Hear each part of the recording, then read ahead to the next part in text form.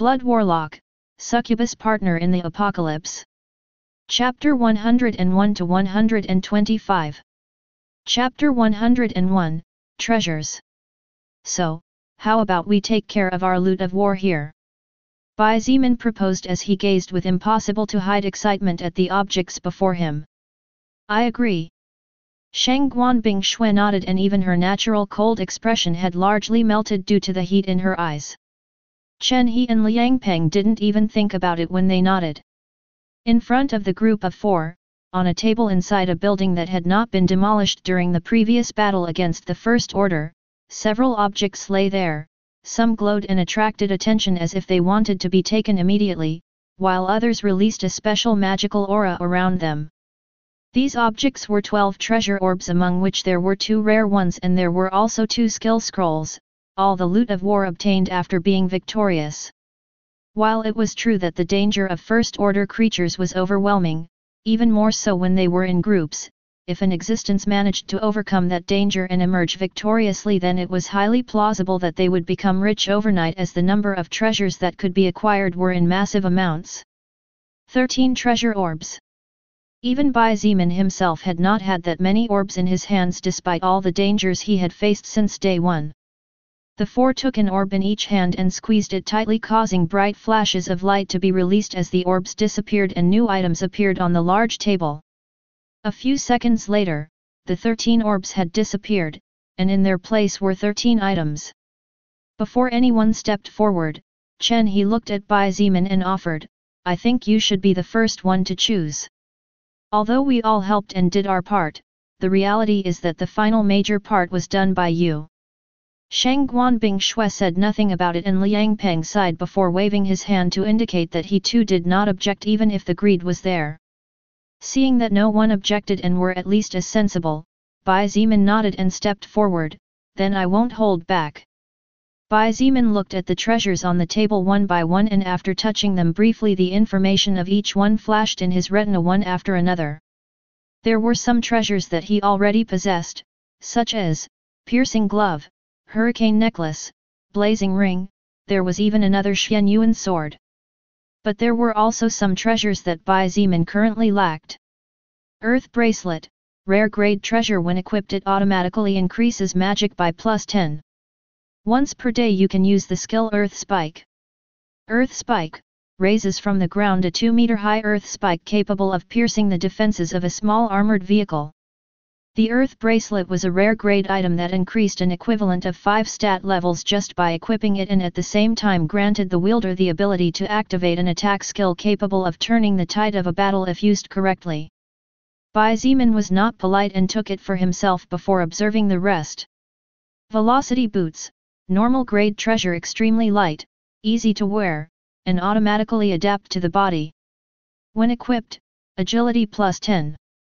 The only boots Bai Zimin had owned so far had been destroyed during his battle to the death against the first blazing beetle, the First Order creature he knew of. Since then, although he had acquired several red treasure orbs, he had not been lucky enough to obtain a pair of boots to replace the previous ones. Now he could finally wear a pair again and increase his agility by another notch. In order not to break the balance and harmony that had grown in the group after several days of living together and shoulder-to-shoulder battles, Bai Zimin decided not to be greedy and take the other rare treasure. Besides, he already had a Xianyuan sword, so there was no point in taking it for himself anyway. However, Lilith appeared with a wild idea and pointed out as if she was excited, "You can be like Kirito and wield 2 swords at the same time. Look, you even wear black and everything." Bai Zimin couldn't help but look in her direction. He looked at her with his eyes wide open as if he was looking at an alien, and if it wasn't for the circumstances he would have definitely asked her if demons watched anime too. Even so, he couldn't help but say, "Aren't you afraid of copyright?" Lilith replied, "Copyright? Bah. We can just say that we're using a set of words, and that's all. The fact that this beauty mentions that name should be a high compliment, don't you think?" Unconsciously, Bai Zimin nodded and ignored the joke not so joke at the end. But seriously, Lilith knew that anime? Bai Zimin didn't know whether to laugh or cry at the revelation. Bai Zimin, what are you talking about? Shang Guanbing Shui looked at him dumbfounded. Forget it. He shook his head and continued to look at the treasures. Bai Zimin, being the biggest contributor, also picked up a normal treasure dagger and a small pearl that slightly increased the mana. He would use those two treasures for his direct subordinates in the future.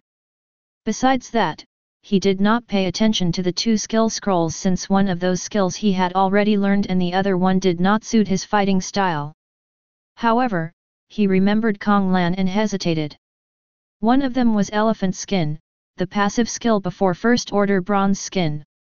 The other scroll was a First Order Level 1 skill called Poisonous Cloud.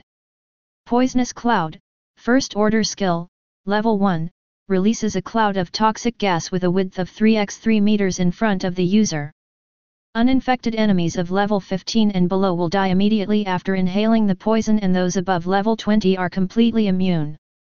It needs to consume 5 mana points to activate. Kong Lan currently lacked an active magic skill that would allow her to better defend herself as she only possessed a healing skill at the moment. Take it. Shang Guanbing Shui interrupted his thoughts and looked at him with clear eyes as she said, Chen, he is right in saying that 60% of the entire plan was completed by you anyway. Even if you take a little more, I don't think it's necessarily wrong. Bai Zimin looked at her a little surprised and couldn't help but have his impression of her improve slightly. Although Shang Guanbing Shui was boorish and sometimes even a nuisance, she was also a smart, capable, and strong woman. Moreover, she was also not shameless, and even with her hatred or annoyance for men, she did not hesitate to praise someone or point out their achievements when they deserved it. In the end, Bai Zimin gave her a natural smile and also picked up the skill scroll to hand it to Kong Lan later. After all, he still remembered his earlier promise to her, and if he wanted to form his own power he needed his subordinates to trust his word. It's been almost an hour since the sounds outside stopped. Gao Min whispered as her worried eyes occasionally turned in the direction of the front door. To avoid any trouble, after Bai Zimin and Chen he killed all the zombies on the first 3 floors, the survivors actively moved wooden shelves along with tables, chairs, and all sorts of things that could serve as an obstacle, blocking the stairs and the back entrance of the building. This meant that when the group of 4 returned they would definitely use the front door, so that place became the central focus of everyone in this moment of anxiety and apprehension. Fan Wu and Li Na bit their lower lip when they heard the worried tone in the voice of the usually optimistic Gao Min. If even she, who had managed to keep her mind clearer than anyone else after going almost a week without eating properly, could not keep calm, how could Fan Wu and Li Na feel calm? Don't worry. Wu Yujun's voice attracted the attention of the 3 friends as well as some closer survivors. Think carefully. If something bad had happened then those beasts would already be running towards us considering the number of people alive in here, don't you think? Then, since we haven't faced even the slightest of dangers even after so long, it is most likely that Bing Shui and the others have come out victorious. Her words contained belief and also great attractive power as they made a lot of sense, causing the eyes of many nearby survivors to shine again. Her 3 friends also perked up noticeably and looked at her with a hint of admiration as they thought that the daughter of a high-ranking politician really was different. Her talent for controlling the masses with her sweet and tender words was outstanding to say the least. But then why haven't they come back yet? A survivor who had been rescued from Jiao Long's tyrannical leadership pointed out in a still unsure voice, I mean, if everything really went well, then why are the 4 leaders still missing? People began to mutter under their breath when they heard those words. Some of them even felt that they had been abandoned but did not dare to say it out loud as even they themselves did not want to admit or think about such a fearful idea.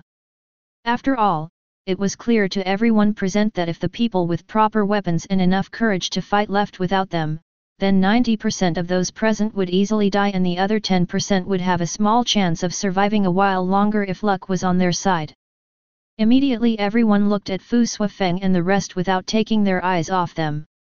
It was as if they were afraid that the next second the 4 of them would disappear too and abandon them.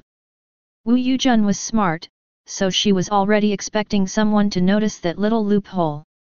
However, before she had the need to say anything, the door that was firmly closed creaked softly and opened wide. Under everyone's surprised eyes, Bai Zimin, Chen He, Shang Guanbing Shui, and Liang Peng walked in one after another. Some of them were carrying weapons that they did not have before, while others seemed to be unchanged at least on the surface. However, the most important thing was that they all seemed intact and had returned. Thank God! They really are back. Wu Yujun was right after all. They won. Bai Zimin and the others did not know how to react to hearing the excited murmurs of the survivors. Moreover, seeing some of them collapsing on the floor with weak knees and some even shedding tears of joy and relief, the four had no idea what was going on. Not knowing what was happening and not caring too much about the others, Bai Zimin clapped his hands once and silenced everyone before saying with a stern expression, "Everyone, listen carefully. We have completely annihilated every living creature that is considered an enemy within at least 5 kilometers with this place as the center. We have also taken care of the forest blocking our path to the exit and the creatures inside it. Now, you guys have to get to work collecting the meat of some mutated beasts and carrying the rest of the useful corpse to the buses." The survivors couldn't help but smile delightedly and their eyes shone brightly as they listened to Bai Zimin. However, Chen He's next words encouraged them all even more. "The sooner you finish, the sooner we can leave the university and start seeking shelter from the government and the army. I hope all those willing to work will give their best effort this time. Leave the university and be sheltered by the government and the military. A place with established rules and social order." Although most of the survivors said nothing, many of them hoped to return to the embrace of the government and be sheltered by the rules of society. After all, no one was really willing to work hard for a small bowl of rice or a piece of bread. Lilith watched everything from the side and her eyes glittered with a tinge of amusement. This lower existence Chen He sure is smart to give everyone motivation to work faster. Bai Zimin secretly sneered and said nothing. Who knows if Chen He was just trying to do what Lilith said or if even he himself still believed that the government and the army were standing firmly against the zombies and the other mutated creatures. Shang Guanbing Shui looked at her childhood friend out of the corner of her eye and her eyes glittered strangely.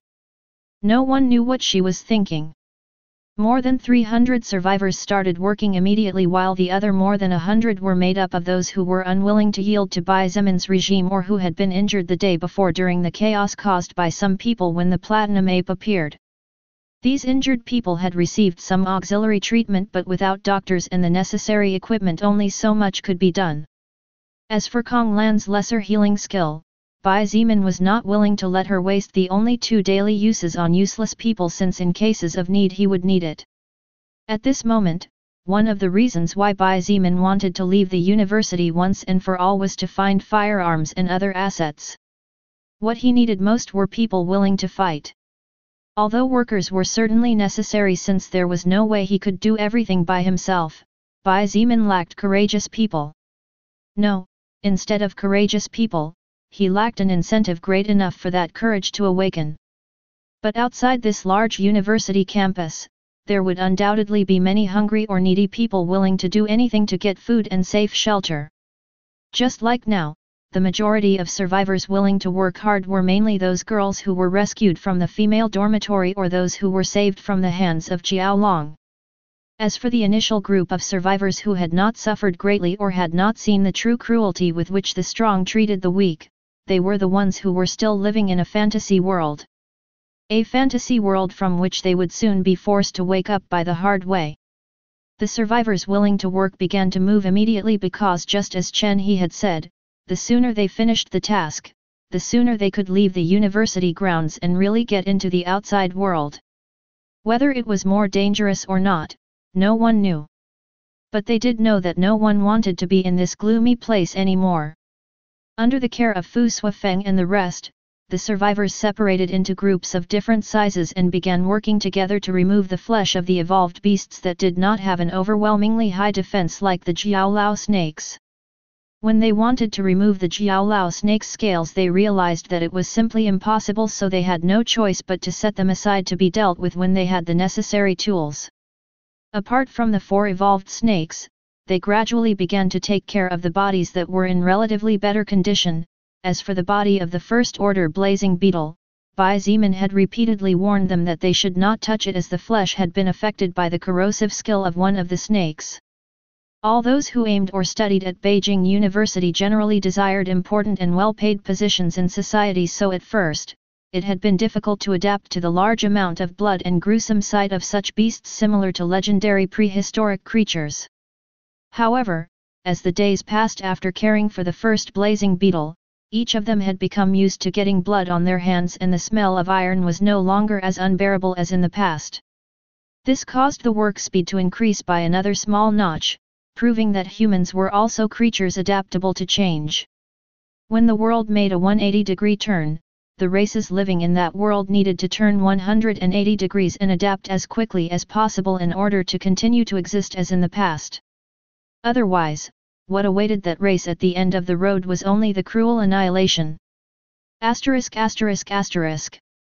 While the survivors were doing their part in order not only to get out of this place faster but also to receive better treatment and not be seen as useless burdens, Bai Zeman had isolated himself in a room of a building close to the place but far enough away not to be disturbed by the noise of the workers. Sitting on a small couch away from the window, away from the door, and with his back pointed to the wall to prevent being caught off guard, Bai Zeman smiled and rubbed his hands together as he said excitedly, "Finally free time. Hurry up and let's see those messages from earlier." Lilith sat down beside him and stretched out her pristine hand indicating for him to take it. Even she wanted to see the records acquired and evolved by him. Hee. Bai Zeman chuckled and took her hand gently, letting it rest on his leg. He could still remember the first time they had physical contact. It had been practically suffocating for him. But now, something as small as holding hands didn't affect him greatly even though she was a succubus. Soon, all the records from before began to flash in his retina. Bai Zeman ignored and let pass those he was already aware of and simply focused and paid attention to those he had not yet observed. Crimson Blood Judgment, 3rd Order Skill, Level 5, obliterates everything in its path without distinguishing ally or enemy. The power of Crimson Blood Judgment depends on the power of the flame used and the power of blood manipulation. Requirement 1: you need a 2nd order flame to activate or a 1st order flame boosted with 1st order wind in conjunction with the exclusive blood manipulation skill. Requirement 2: blood spear made up of more than 220 mana points and at least have control over 200 magic points. That's an exclusive skill, which is great. Lilith pointed out cheerfully before her mood returned to normal. She sighed and said a little regretfully, "It's a pity that you are currently merely 1st order and don't own a particularly strong flame, or else this skill of yours called Crimson Blood Judgment would become the bane of your enemies." Bai Zeman nodded, but his mood was high. While it was true that it was impossible to use Crimson Blood Judgment in direct combat due to its destructive peculiarity and difficulty to control, it was an ultimate trump card that he could take advantage of if he used it correctly. The records engraved on his soul continued to flash in his retina, and he, by simply joining hands, allowed Lilith to see everything without hiding anything of the past few hours from her. Title: 1 hit to kill. When using spears, harpoons, tridents, or any throwing object, your chance to cause a critical hit to the enemy increases by 10%. Kek. Another 10% critical hit. Bai Zeman grimaced strangely and his eyes had an evil glint in them as he said, "At this rate, I won't reach 100% and be able to inflict fatal hits left and right." Lilith rolled her eyes and said in a coquettish tone, "Kid, do you think it's that easy to reach 100% in a tracking statistic? Very few have achieved it so far." "Kid." Bai Zeman couldn't help but look at her and pointed out, "What part of me looks like a kid to you?" Soon, however, he regretted it as he realized that he might have fallen into one of Lilith's traps again. Indeed, she looked at him and smiled like a charming little fox as she said in a whisper, "I don't know. How about letting me check your body carefully? I promise I'll be nice to you." Bai Zeman's eyes flashed and he said defiantly, "You can act flirtatious and all, but at the end of the day you are a virgin succubus. You just wait. When my power is great enough, I will definitely spank you into an obedient girl. Ho ho. Lilith smiled brightly and her ruby eyes shone slightly. I see our little Zeman is growing courage, so you want to turn me into your personal good girl? Kia little Zeman, you sure know how to drive this big sister crazy. Cough. Bai Zeman coughed to clear his throat at the sight of her eyes and quickly looked away. She hadn't used any skills, but her innate charm alone was terrifying. He was sure she was holding back and restraining herself, lowering her natural charming aura to the level of a mortal. Otherwise, it was likely that he would have become a puppet by now. The more time he spent at her side interacting with her, the more Bai Zeman realized how terrifyingly powerful and beautiful Lilith was. Sometimes, he couldn't help but wonder why she didn't make him her puppet anyway. If it was her natural charm, with no mana, no magic, and without using a skill, the soul record shouldn't punish her for doing something like winning the heart of a human man. So why was she going to all this trouble? It was a question that would remain unanswered for a long time. Bai Zeman decided to stop joking around, and Lilith gave him a slightly worried look before moving slightly back without looking directly at him for fear of turning him into a toy. After a few seconds, she quietly asked, "Are you okay?" She felt a little bad, as for the first time he was fighting back at her teasing, which she found amusing and interesting and caused her to slightly lose control over her own natural charm. Feeling slight guilt in her voice, Bai Zeman acted as if nothing had happened and smiled refreshingly as he said in a somewhat complex voice, "Everything's fine. Although I must admit that you're really awesome, Lilith." Lilith's attention was drawn by his words, and seeing him acting calm, neither looking at her with strange eyes nor raising his guard against her, she secretly sighed in relief. "I know I'm awesome, didn't I tell you that several times?"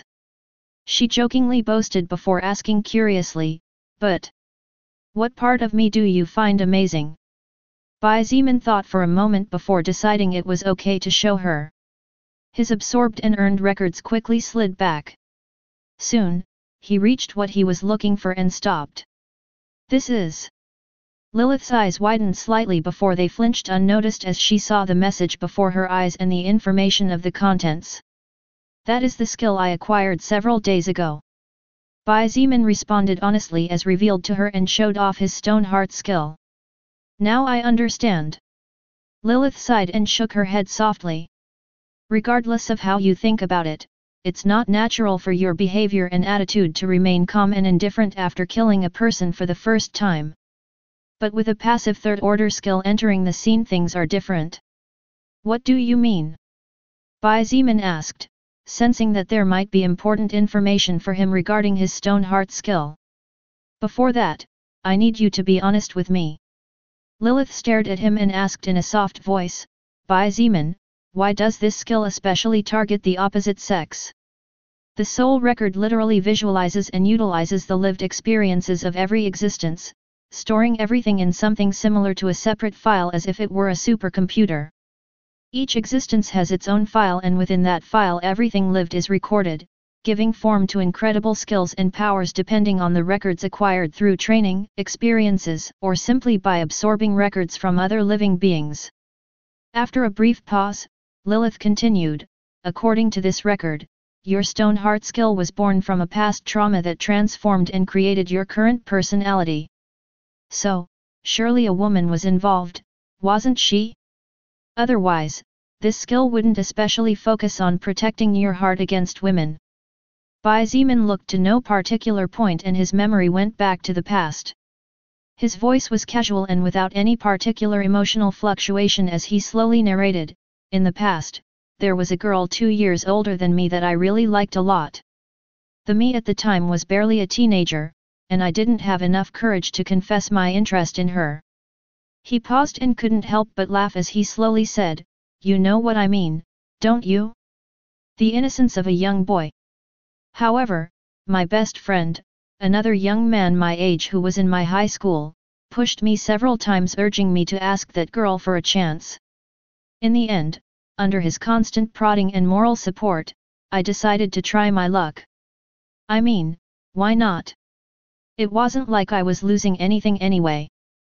To my surprise, she agreed to give me a chance to know her. Lilith paid attention to his words but mostly in his eyes and in his voice. However, he really seemed indifferent as he recounted the past as if it really wasn't something important to him anymore. This made her feel relieved as the first step one had to take to get better was to overcome past traumas, otherwise one would always be stuck without being able to move forward properly.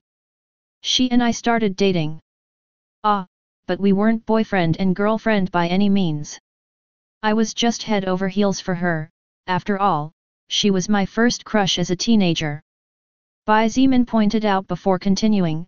Time passed and everything was going well until almost a year later, during which we were getting to know each other and having good chemistry. I decided to ask her to officially go out as boyfriend and girlfriend. Here, Bai Zimin couldn't help but shake his head and said in a somewhat sarcastic tone, "The answer I got back then I can never forget. That girl teased me mercilessly and told me that she and I were two people from different worlds since her family had considerable power while my family was just a small family of common workers." The sarcastic tone in his voice disappeared and now returning to that casual indifference he continued, "Well, I was crying in the corners for a long time after that. However, eventually I came to learn that this girl was actually my best friend's fiancée. Apparently, they were both engaged by their families and were just enjoying themselves laughing behind my back. When I found out about this and came out of the shadow of depression, finally getting over this girl, I snuck into the male dorm one night, and well, my one-time best friend had to spend several months in the hospital after that. Since no one knew about me or saw me and the male dorm was crawling with men, no one could point the finger at me, the depressed guy. As for the girl, to be honest I didn't care about her and simply learned my lesson." Bai Zimin shrugged and concluded before looking at Lilith. "Although I don't care about the past anymore, I did become very cautious and don't trust women easily. So what do you think?" MMH. Lilith closed her eyes softly and after about a minute seemed to come to a conclusion. She looked at him and said calmly, "I think I know what happened." Bai Zimin nodded, waiting for her to continue. Their hands were still closed together as he still needed to see 2 more records and she also wanted to see his progress up close, so they simply remained seated in the same manner. Heartbreaks are normal and while not everyone does, almost everyone experiences one throughout their lives. Lilith slowly explained, "Judging by your voice, I don't sense that you hate this girl nor can I sense any trace of positive feelings towards her. She's simply someone transitory in your life, isn't she?" That's right. Lilith continued, "However, as a consequence of your high magical control and large reserve of natural mana, the soul record probably gave special importance to the natural records that were deep in your soul. The wound in your heart was so deep that, when united with the mana in movement, that record was magnified and resulted in this skill called Stone Heart. The mana of the world constantly generates magic." Lilith continued slowly, "That magic, like mana, floats everywhere constantly and without special purpose. Your magic stat was too high from the first moment the soul record came to this world called Earth, since your body was able to support a higher amount of mana inside it thanks to your especially abnormal soul." Bai Zimin listened carefully and finally understood many things, resulting in him finally accepting that his Stone Heart skill was probably born as a consequence of his past records and his soul itself. The world was similar to a gigantic vessel and inside it there was magic and mana floating in the air, occupying most of the space, but being energy without matter it was as if it was not there. Each being or existence had a statistic called magic when the soul record reached the different worlds. This statistic allowed that existence to come into contact with the magic that roamed the world, and the higher the statistic the greater the amount of magic to which they could have access. In short, magic and strength were not the same as magic damage and attack power, all 4 were similar and interconnected but at the same time different. Even so, magic and strength did influence the magic damage and attack power that a being could inflict on their enemies, because the greater the strength or the greater the amount of magic to which a being could access through their magic stat, the greater the damage the enemy would receive upon receiving an attack. Sometimes, the soul record would make small mistakes during the first week of reaching a world because, as Lilith had mentioned repeatedly, each world was an infinity of possibilities and different rules. It was most likely that when reading Bai Zimin's life records and as a consequence of his soul being able to contain a vast amount of mana and his ability to access greater magical power of the world, the soul record gave special importance to his most traumatic record. How ironic! Bai Zimin didn't know whether to laugh or cry. He shook his head and said in a peculiar tone, "To think that girl and that idiot would eventually end up helping me several years later, haha." Bai Zimin, what are the requirements to evolve Stone Heart? Lilith furrowed her eyebrows slightly and asked in a funny tone of voice. Let me check. The Stone Heart skill has reached its maximum level and can evolve to the next order.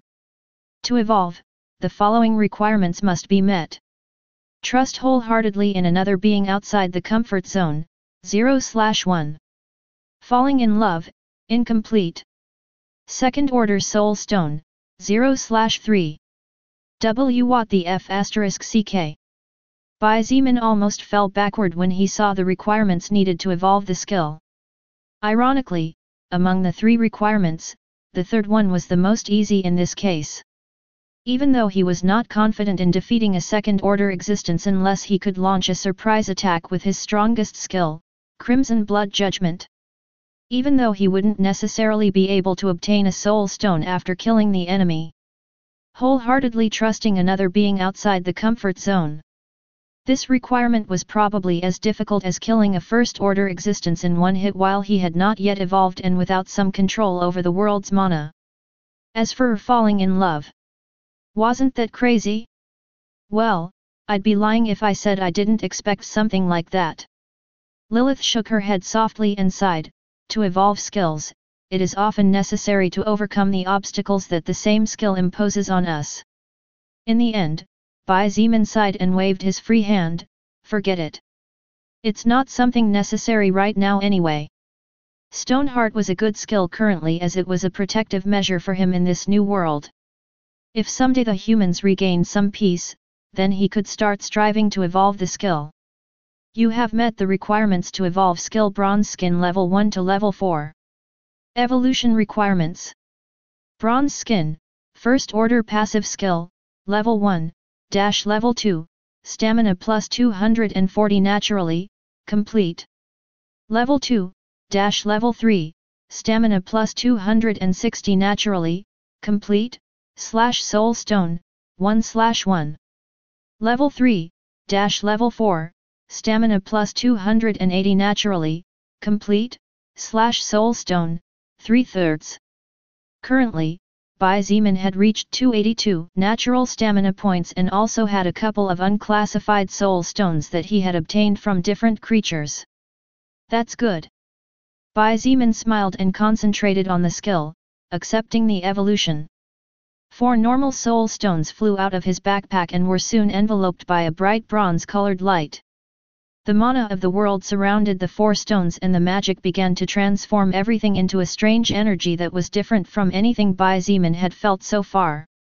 This is what happens when the soul record comes in contact with a skill and soul stones or different objects with soul power inside, Bai Zimin. Lilith also looked at the glowing light with interest and pointed out, myriads of races and countless beings have tried to understand what is that strange energy that is produced during the evolving process, believing that it could be the greatest secret towards the real and absolute supremacy. The soul record was an entity that had existed since time immemorial, even when the God of the Bible, Lucifer, and different supreme existences rose in power. The soul record was already there and it was only because of it that these beings were able to go beyond. To this day, no one had managed to surpass what the soul record was capable of. Bai Zimin looked at the bright light and could not help but feel amazed. It was just a light, but for a moment he couldn't help but feel that even the beauty and charm of the beautiful Lilith beside him paled in comparison. Bronze Skin, first order passive skill, level 4, your skin becomes much tougher than that of any living being before the awakening of mana. Increases stamina by plus 140 points. Curious, Bai Zimin looked at the bronze skin evolution requirements as his current stamina was really high. Level 4, level 5, stamina plus 300 naturally, complete, /soul stone, 4/9. At this rate won't I end up having skin as tough as hell? Bai Zimin couldn't help but wonder dumbfounded. Although he was complaining on the outside, the truth was that he was delighted on the inside, as the higher his stamina, the crazier he could become now that he had acquired the blood berserker job. However, Lilith was thinking about something else. She couldn't help but shudder as she said, "Your current stamina could be compared to a third-order human or a second-order savage beast. Could it be that you want to punish me in bed so badly?" The corner of Bai Zimin's mouth constricted several times and he looked at her with a dead expression as he said in a low voice, "You just wait, you damn perverted succubus. You just wait." While it was true that his stone heart skill had helped keep Bai Zimin sane and not lost in power thanks to his family, the one who had helped and supported him the most with her jokes and fun personality was undoubtedly the beautiful demoness at his side. Something he, perhaps, would never be able to thank her enough for. Bronze skin was not the only skill that had met the necessary requirements to evolve, as Bai Zimin clearly remembered that the soul record informed him that he had 2 skills that could move to the next level or even to the next order depending on whether the other skill was at the maximum level or not. After searching through his skills for a moment, Bai Zimin found that the next skill was actually Health Boost, another unclassified passive skill. Evolution requirements. Health Boost, unclassified passive skill, level 3, level 4. Plus 100 health points naturally, complete. Soul Stone, 1/1. Bai Zimin did not hesitate and evolved Health Boost to the next level. However, he did not stop, as immediately after checking the skill he realized that he had the necessary materials to evolve the skill again and met the requirements perfectly. Health Boost, unclassified passive skill, level 4, level 5. Plus 120 health points naturally, complete. Soul Stone, 3/3. Bai Zimin looked at the evolution requirements and couldn't help but point out in puzzlement, "What's wrong? These requirements are quite a bit tougher than bronze skins, considering Health Boost isn't even ranked yet." "Different skills, different paths," Lilith reminded him in a casual voice. "Although they are both skills that influence your stats passively, they are 2 different skills and the final path they will reach will probably be completely different." "True." Bai Zimin nodded and accepted the evolutionary process. A similar view to the previous case during the evolution process of bronze skin occurred with Health Boost. Bai Zimin could clearly feel how his entire body seemed to intangibly improve after the skill upgrade, and even the air entering his body seemed to be slightly purified. The rune engraved deep within his soul became significantly more vivid and clear than in the past, slowly acquiring a faint light greenish glow. Health Boost, unclassified passive skill, level 5. Permanently increases health by plus 60. Bai Zimin took a casual glance at the skills to see approximately the evolution requirements. After all, if he ended up dying because he didn't know how and when to grow his own power, then it would be pathetic and lamentable. Even in death he would not be able to forgive himself. In the beginning, everything was fine. Some skills had strange or complex requirements and some were relatively simpler in comparison. However, Bai Zimin's eyes almost fell out when he saw the evolution requirements of a particular skill. Special Forces Soldier, unclassified passive skill, level 5, evolution requirements. Kill unclassified enemies, 5000/5000. Kill first order enemies, 15/100. Kill second order enemies, 0/10. Third order Soul Stone, 0/1. Bai Zimin. Lilith. The room remained deathly silent for what seemed like an eternity. The silence had reached such a magnitude that from a distance one could hear the constant crackling of the flames still burning over the mutated forest.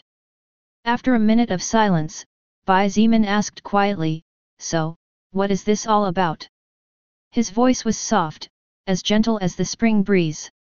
However, only he knew if he was so calm as he appeared on the outside.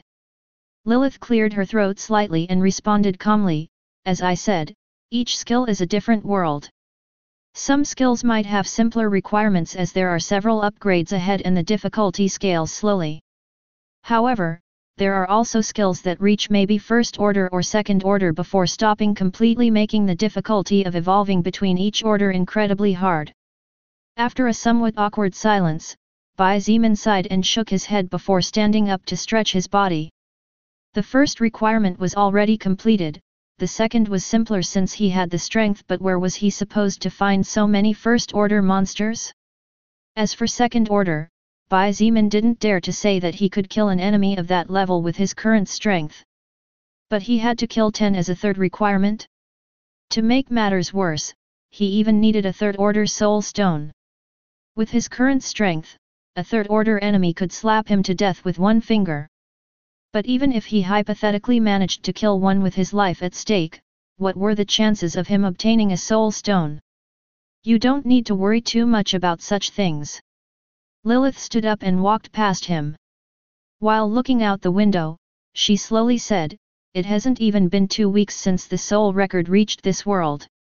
You will have time to achieve different goals, and when the world's mana starts to evolve, the strength of your enemies will also increase accordingly, so you will be able to hunt at your leisure." Ha ha ha. That's supposed to make me feel better. Bai Zeman chuckled and shook his head before heading for the exit.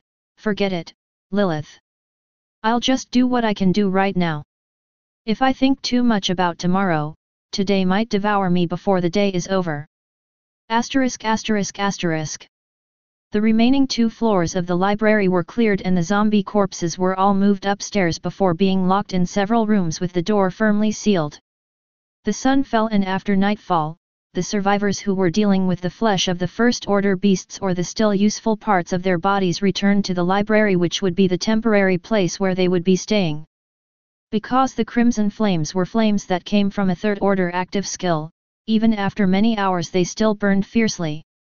The mutated forest that was plagued with mana due to the existence of the mana uterus was resisting the fire with that mana, but it would only be a matter of time before its entirety would turn to ashes and disappear completely. As long as the flames burned, they had no way to leave the university. However, the atmosphere was very lively at the moment. Those who worked hard looked with shining eyes at the blazing beetle's meat being cooked and swallowed silently.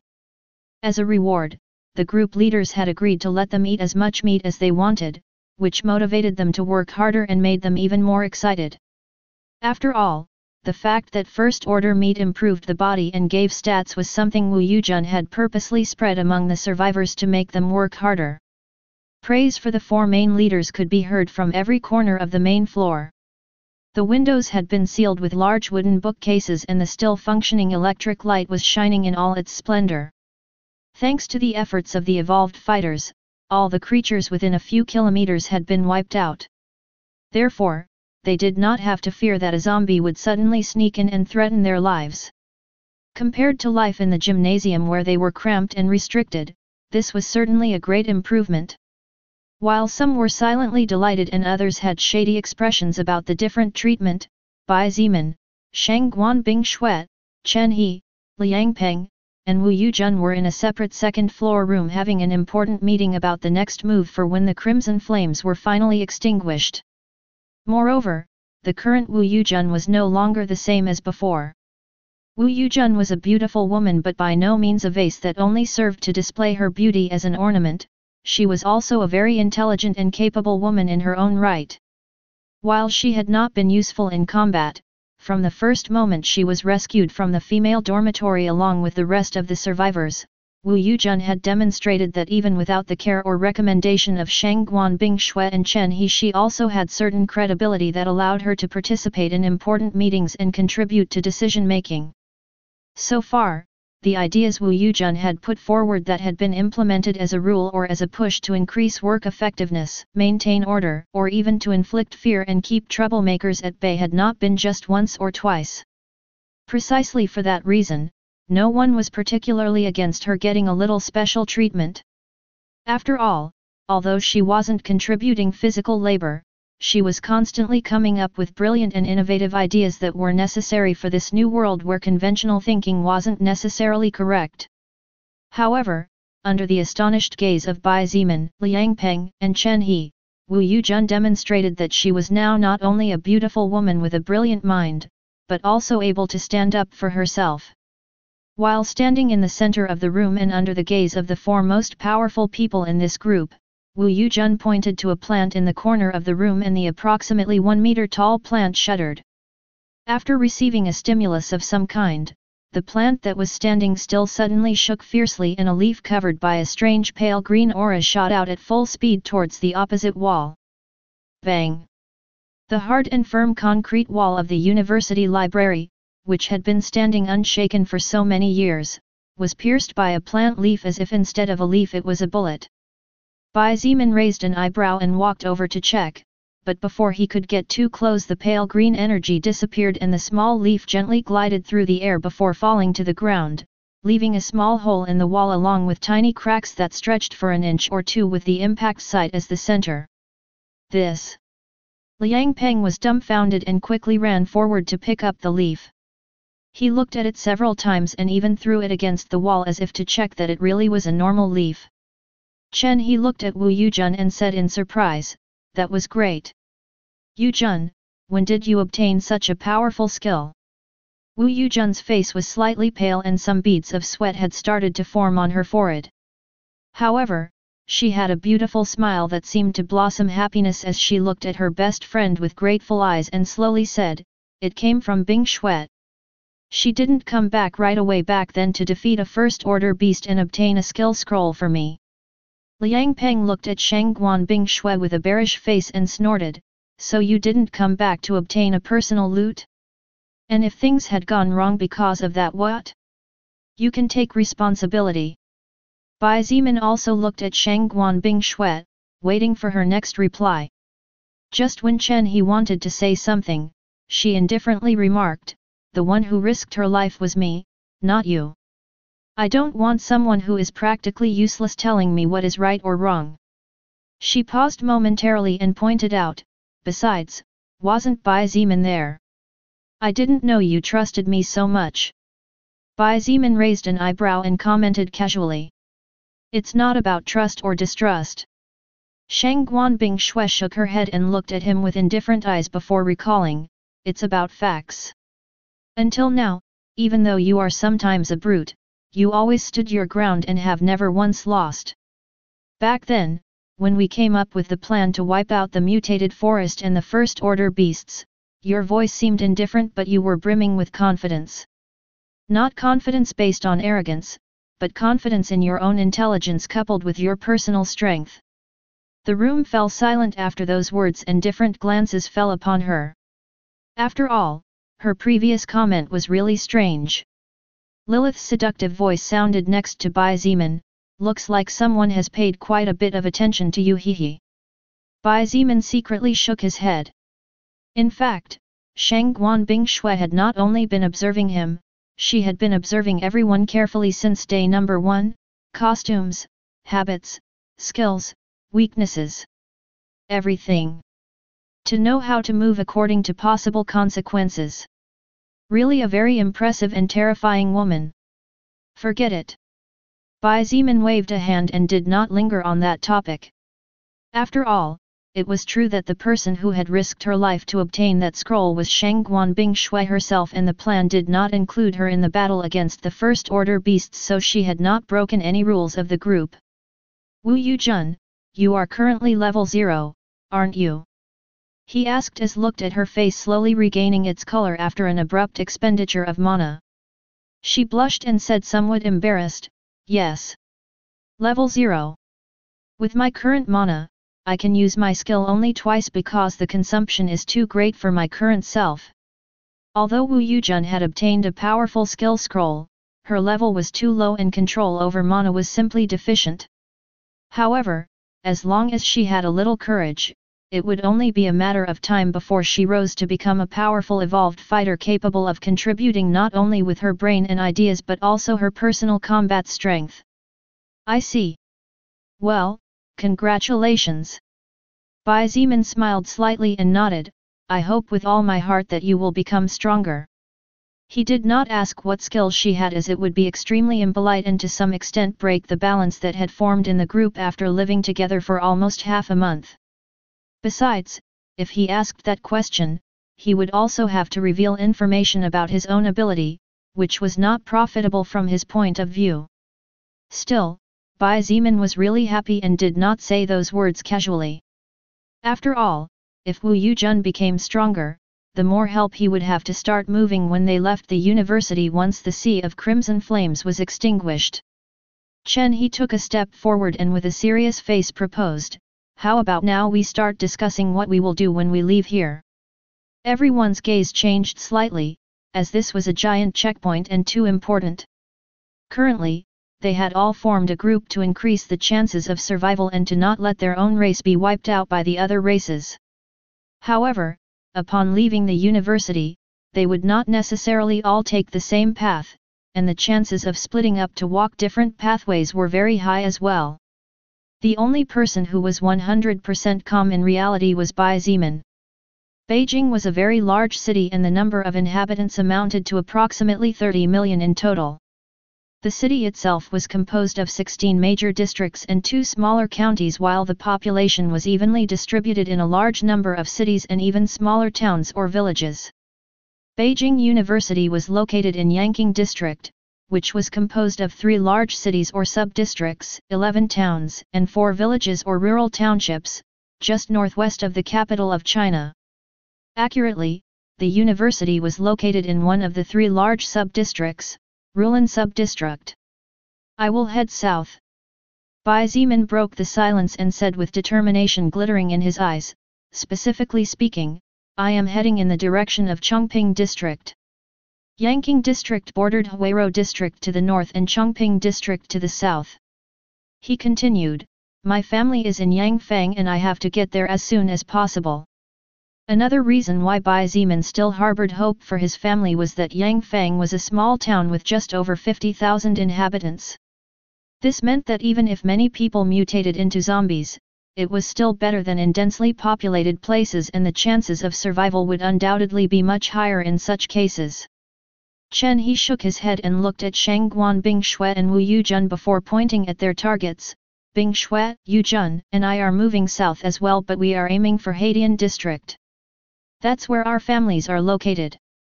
Bai Zimin was by no means surprised because from the time he learned about Chen He's military background he had made his own guess regarding Shangguan Bingshui and Wu Yujun.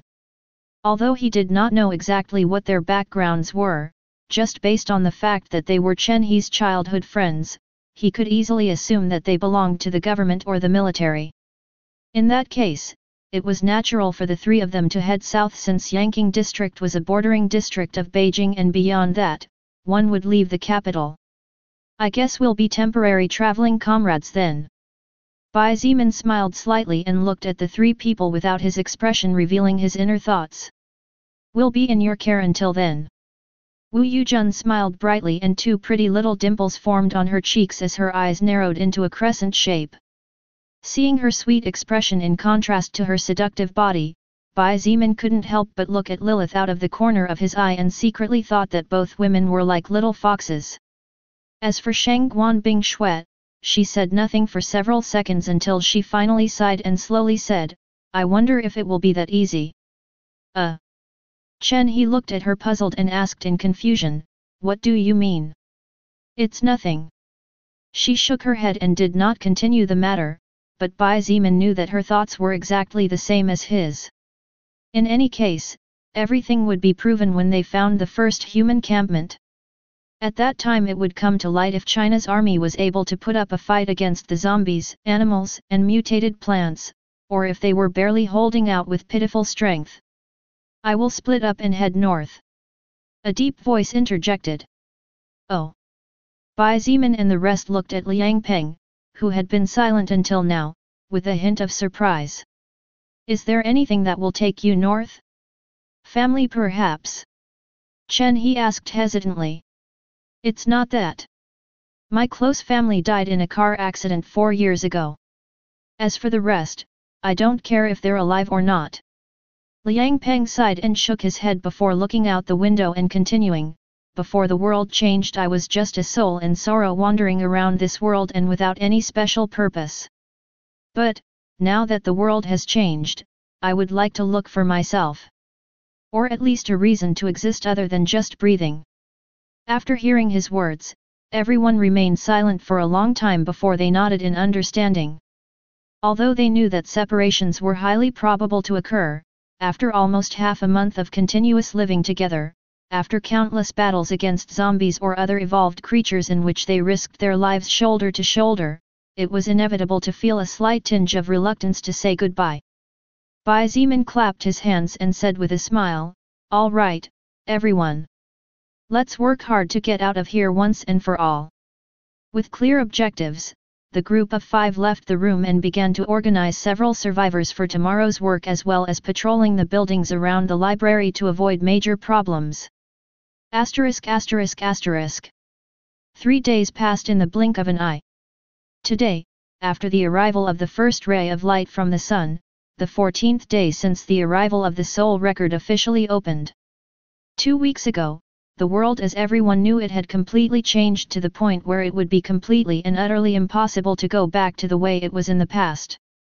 2 weeks ago, and just based on the percentage of students, professors, and other university staff, approximately 70 to 80% of humanity had been turned into zombies, just like the ones in horror movies, fictional movies that in the past were fun, but now everyone had been forced to be characters in a movie in which everyone was a secondary character. 14 days ago, going to bed and getting up the next day was normal. Everyone considered these simple actions obvious and natural. 2 weeks ago, opening the refrigerator and eating or going to a restaurant to eat was the most natural thing in the world for everyone. Dates, outings with friends, meetings, dinners. However, for the past 14 days, one could go to bed but would not necessarily wake up the next day. For 2 weeks now, food had become scarce and was now an asset more valuable than gold itself, for which countless starving people would be willing to kill for a small piece of dry bread. In the once prestigious and lively Beijing University, zombies wandered and growled purposelessly while many survivors sobbed in some corner, fighting against fear and driven mad by the hunger that slowly ate away at their senses, threatening to drive them insane. A few kilometers from the southern exit, a large patch of what in the past seemed to be a forest crackled with small crimson flames that a few seconds later were completely extinguished, leaving only ashes that with the passing of time would be swept away by the wind and forgotten in the river of time. Inside a room on the second floor of the library, lying on a mattress placed on the floor and casually covered with a pair of sheets, Bai Zimin slowly opened his eyes and yawned as he stood up. "Good morning." A soft, sweet voice sounded a few feet away, a voice he had grown accustomed to hearing over the past 14 days. Looking toward the source of the sound, he saw the most perfect being he had ever known in his entire life. Even though it had been 2 weeks since she had appeared in his life unannounced, even though he thought he had grown accustomed to her, every time he saw her when he woke up he could not help but be amazed. Sitting by the window frame and holding a book with the cover of a big full moon in her hands, a beautiful woman was looking at him with her enchanting ruby eyes and a small smile. Bathed in the rays of dawn, her body that was as elegant as the sculpture of a goddess, her skin as delicate and white as porcelain seemed to glow as if small diamonds were covering her completely. She seemed to have stepped out of a work of art as her beauty had broken all parameters. "Good morning," Bai Zimin replied before straightening up completely and smiling back at her. It had been 14 days, 2 weeks, half a month since he and she had met. However, even though their strength was as great as the distance between heaven and hell, a lower existence and a higher existence were comfortable with each other as if they had known for several lifetimes ago. End of Volume 1. Bai Zimin approached the window and looked outside. A look of relief flashed in his eyes momentarily before he inadvertently sighed. It's finally over. The crimson flames were flames that came from a third-order skill. While they did not have the power of a third-order skill since they were only remnant flames, they definitely could not be considered normal flames by any means. Back then, when Bai Zimin launched the blood trident enveloped by crimson flames and empowered by a hurricane of wind, the flames surrounded the mutated forest slowly while the gasoline and flammable oil had greatly helped to increase the power of the fire. Therefore, even after more than 2 days had passed, the forest still continued to burn fiercely, and during the night the crimson blaze could be seen glowing in the sky, while the constant crackling sound of the flames could be heard even from the distance. Because the wildfire was still there, the group of over 400 survivors had no way of leaving the university. While it was true that they could have circled the site using the areas that had already burned completely, that would be risky, as the tires of the buses would ignite when they came into contact with the still hot ground due to the high temperatures. However, apparently it had all ended sometime during the night or just before Bai Zeman woke up. Time to enter the real stage, little Zeman. Lilith stood up and gently closed the book in her hands as she looked at him with glittering eyes.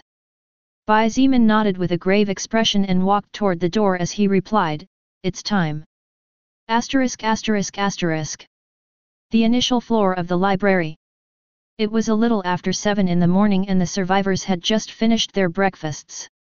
Some of them had satisfied smiles, others appeared to be semi-satisfied and often looked at the supplies hungrily, while others looked at the remaining small grains of white rice with discomfort. After eating only rice for so long, many were naturally dissatisfied. However, these were those who were unwilling to work to earn the right to receive better food.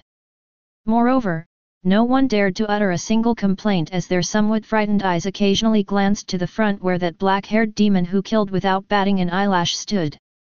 None wanted to die now that the hope of being embraced by the government was just around the corner. A few even believed that the heinous acts committed by Bai Zeman and Shangguan Bingshui when they killed people would be punished by law. Suddenly, everyone's attention was attracted by Chen He, who was walking towards the stairs before stopping to look down with a straight expression. The voices and murmurs stopped immediately as everyone's eyes focused on him, waiting for the new announcement. As people without any power, the right to speak they had was practically nil, and even if they spoke at the cost of risking being expelled, it was likely that no one would listen, as had happened in the past. Therefore, they could only listen and obey. After a few seconds of silence, Chen He began to speak slowly. As everyone probably already knows, the mutated forest beasts were eradicated by us, and the forest was set on fire by Bai Zeman's skill. After 3 days of constant burning, the mana of the mutated forest was finally consumed by the flames, and all signs of mutation were turned to ashes during the last night. The expressions on the faces of the survivors froze before the murmuring began. The mutation was turned to ashes. That means the way is clear. We can finally get out of this damn place. Surprise and joy as well as hope, these were the emotions that could be felt in the voices of all those who began to murmur helplessly. Most of them had worked hard for the past 3 days, so the flesh of the mutated first-order animals had been properly cared for, leaving only the flesh of the blazing beetle that had been corroded by the acid of the 5 Jiaolao snakes untouched. Therefore, they were somewhat exhausted, and the good news was certainly a good way to regain energy, even if it was only momentary. With a smile that delighted dozens of female students and even female teachers, Chen He announced, "Start boarding the buses in an orderly manner. We are leaving the university." *****. 10 buses marched in a straight line down the ash-strewn road, carefully circling the areas that were still hot and moving through safe zones. Although the buses moved slowly, the sound of the engines was especially loud. Still, no zombies appeared in the vicinity, nor could any animal or mutated creature be seen charging to attack. 5 buses were being used to move the more than 400 survivors, while the other 5 were being used to move supplies. While the survivors were a little cramped, temporarily there was no other option, so they had to hold on. Still, no one was unhappy, as this was a normal occurrence in the past. On the roof of 4 of the 5 buses carrying supplies were 4 beasts over 20 meters long, being loaded as their long tails dragged along the ground. These 4 creatures were the Jiaolao snakes that had not yet been cared for due to the lack of working tools. Their tough scales were simply too resistant, and although Bai Zeman could tear them off one by one with his Xianyuan sword, it would take him days if not a week to finish them off completely. It was precisely for that reason that he did not work on the body of the beasts. That was the job of those who did not fight, not his. The most important thing for him was to level up and absorb the soul power of those who were stronger. After approximately 20 to 30 minutes of driving at slowly embarrassing speeds to prevent tire problems, the goal was in sight. The exit. Inside one of the buses at the front, Wu Yujun exclaimed joyfully as she covered her mouth with both hands. It wasn't just her, everyone was excited even if they restrained themselves from shouting out loud. Even Shang Guanbing Shui sighed lightly as if she was unconsciously relieving herself of a heavy weight that was weighing on her shoulders. While the outside world could be dangerous, with hundreds of thousands and millions of zombies as well as countless mutated creatures running rampant, the university was a place where bad memories of the beginning of the end and to which if possible no one wanted to return. Today, 2 weeks after the apocalypse hit this world following the arrival of an unknown entity called Soul Record on Earth, they had finally managed to overcome the first major obstacle and had entered the real-world stage on which they could shine, or perish. Sitting in one of the front seats of the first bus, Bai Zimin couldn't help but let a small smile rose on his face as he thought in his loved ones. Although nothing was certain, hope was something that could not be lost no matter what. For without hope he would have no reason to strive and continue to move forward. When the 10 buses left the university grounds for the first time in half a month, the students and teachers could not believe what they were seeing even though the reality was right in front of their eyes. The main streets that had previously been crowded to the point where it looked like a shopping mall even at night were devoid of any sign of human life. The automobiles that previously roared with their engines constantly running were there, but their engines no longer roared and their wheels no longer rolled. Dozens of cars had crashed into buildings, houses, lamp posts, traffic lights. The number of cars that had hit other cars in sight was at least 20. The whole street was a total mess with broken glass, plastic, fiberglass, and some houses knocked down by larger vehicles. Only as far as the survivors' eyes could see, they could already see dried blood stains everywhere as well as several hundred corpses strewn along the street and on the sidewalk in a careless manner. Some had been run over by a car when the chaos erupted while others had been eaten by zombies or some other monster as bestial bites and torn limbs could be seen on many of them. All the excitement they felt a few minutes earlier after finally leaving the university grounds disappeared and the survivors' eyes were filled with apprehension and fear at such an apocalyptic view. Who never dreamed about an apocalypse? Believing that you would survive just fine with great ideas in mind. However, imagination was one thing and reality was something else completely different. Fear in the face of real death devoured all rationality and when danger really loomed all that courage which many believed they had in the past would pop like a soap bubble. Sitting in the first bus leading the departure of the small caravan of 10, Bai Zimin also observed everything with an indifferent expression that did not reveal any of his inner thoughts. However, soon after he had no choice but to move. Blood will activated. Current status, 7.4%/50%. Stop the bus and turn off the engine. Bai Zimin approached the male student driver and tapped him lightly on the shoulder as he pointed to the edge of the road to signal him to stop. Oh okay. The student driving the bus Bai Zimin was riding in nodded, coming out of his dazed state after the horrifying sight of the outside world, and hurriedly lined the vehicle upon the road carefully. Seeing the main bus edging to the side of the road, the other 9 drivers did not know what was happening but followed the example of the first one and began to edge as well since the other leaders who were distributed among the buses did not object either. Shang Guanbing Shui, Chen He, Liang Peng, Wu Yujun, Fu Suifeng, Cai Jingii, Kong Lan, and Zhong De got off the buses they were riding on just in time to see Bai Zimin slowly descending from the bus he was riding on with his sword firmly gripped in his right hand. When the 9 of them gathered and even before anyone asked a question to understand what was going on, zombies began to appear everywhere. From a flower shop whose glass door had broken, from a house with a smashed wooden door, from the edge of the opposite street, crawling out from underneath cars and tearing part of their bodies apart, turning around the corner, etc.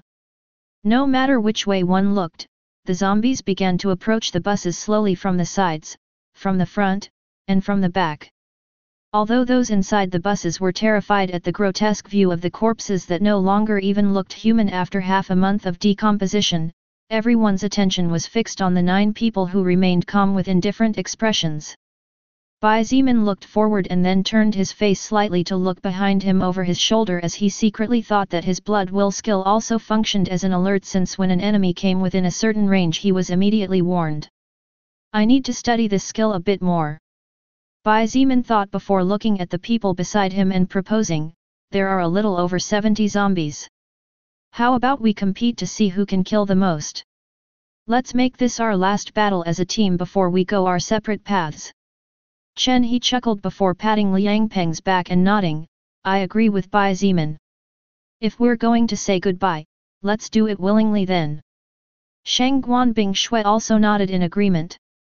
Although she did not like Liang Peng too much due to his lustful nature, she did not hate him either, and having fought together for so long and repeatedly, it was inevitable that in that discontent there was at least a hint of goodwill towards him.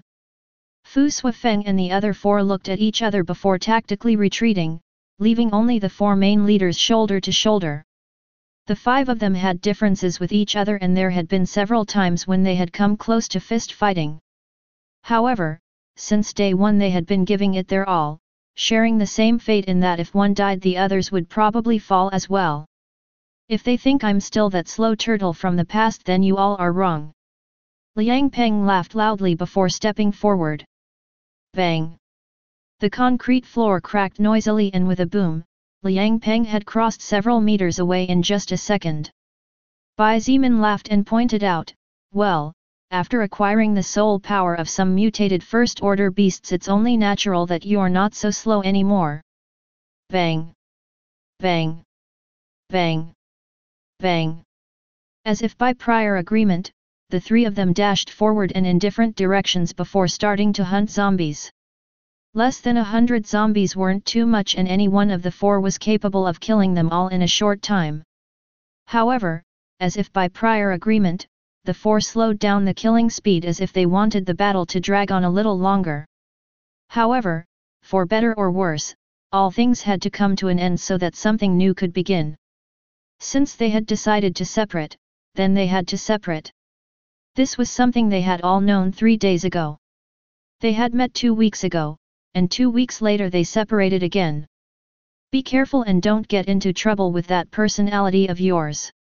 Bai Zimin gently tapped the burly shoulder and smiled friendly. Brat, you really are something. Liang Peng shook his head, remembering that moment when he almost fought with the young man in front of him.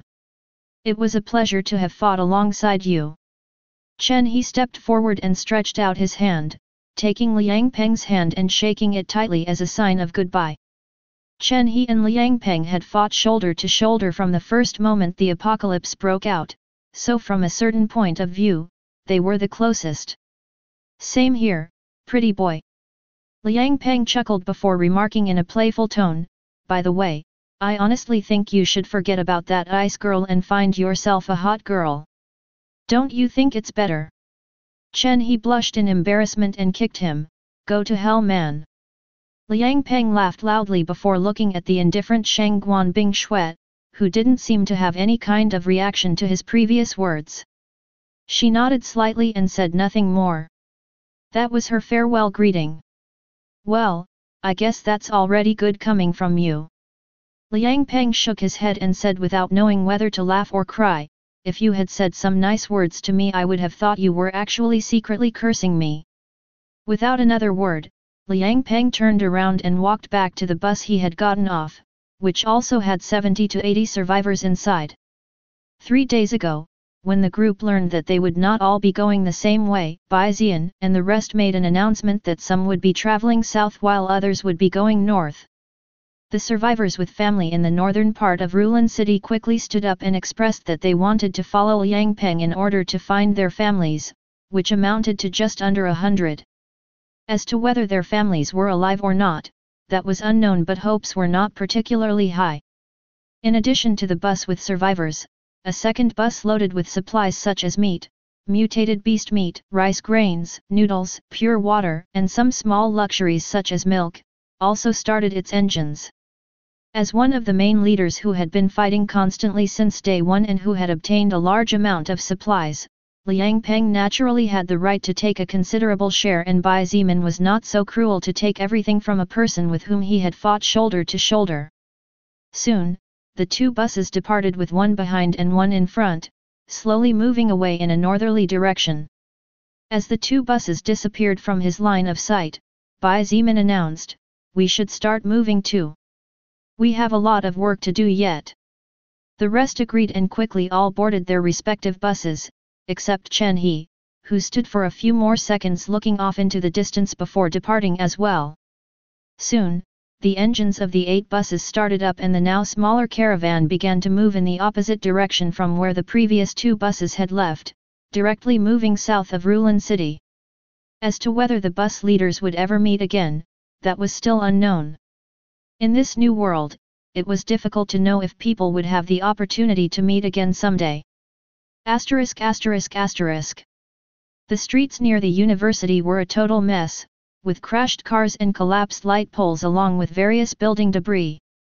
Therefore, even after riding for half an hour, the buses had not made much progress. On several occasions, the group had to stop the engines to move obstacles out of the way, such as moving cars off the road. As for this, Bai Zimin also made sure to have a group of survivors get off the buses under the protection of Fu Suifeng and the rest before starting to empty the gas tanks, thus filling bottles and gallons of fuel. At present, with work at a complete standstill, fuel was as valuable a commodity as the food. 1 drop less of fuel meant that there was 1 drop that could not be recovered in any way, and while it was already a non-renewable energy, this had worsened by thousands of levels with the coming of the end of the world. After traveling approximately 50 kilometers south, the 8 buses stopped at the roadside, right in front of 4 convenience stores and a large trucking company.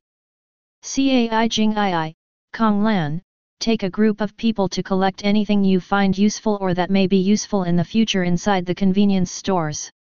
Bai Zimin ordered before telling Fu Suifeng and Zhongde to stay outside guarding the survivors and guarding the buses.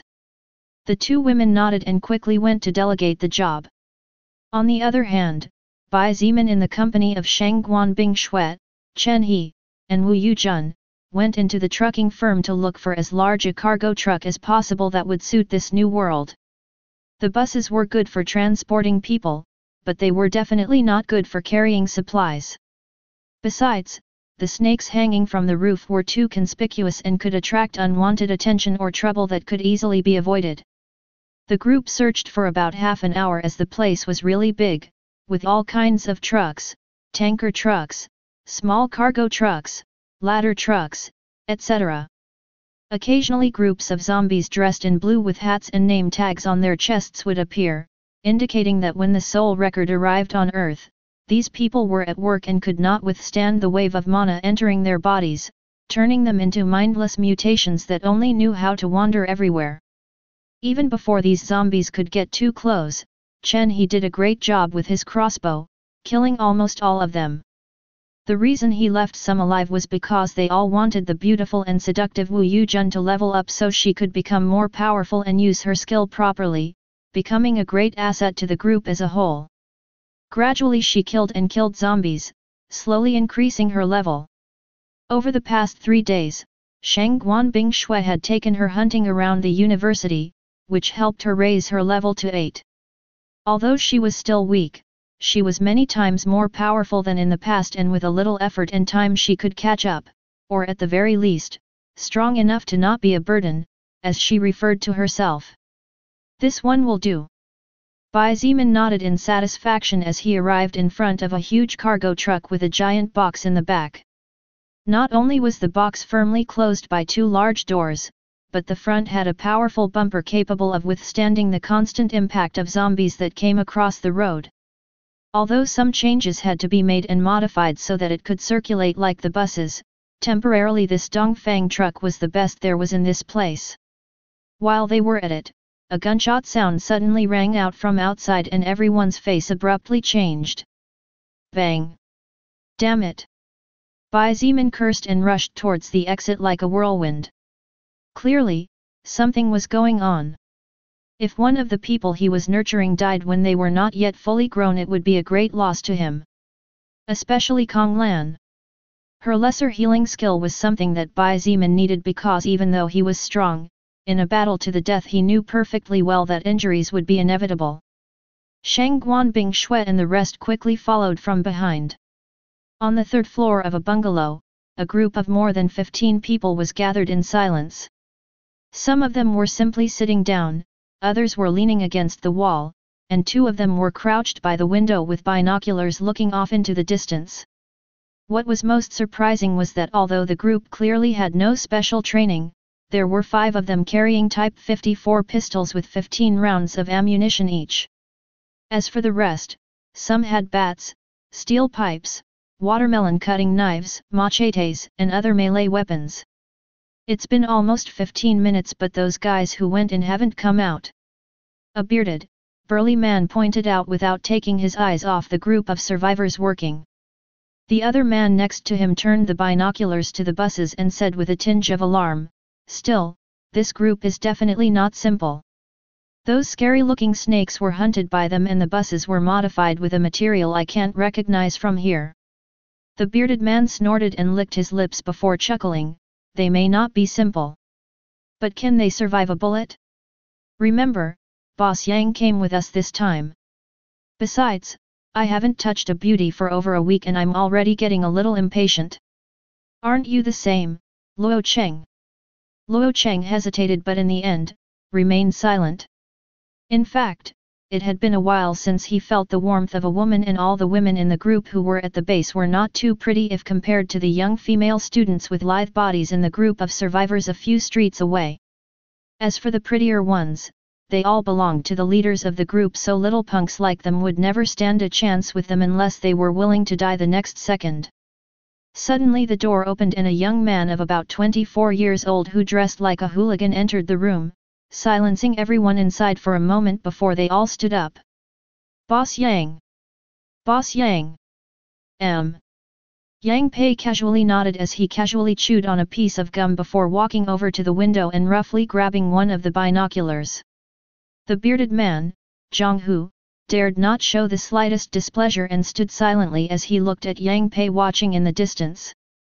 After a minute or two, Yang Pei threw the binoculars at the burly man and said with a smile that was not a smile, "I just saw some little beauties over there.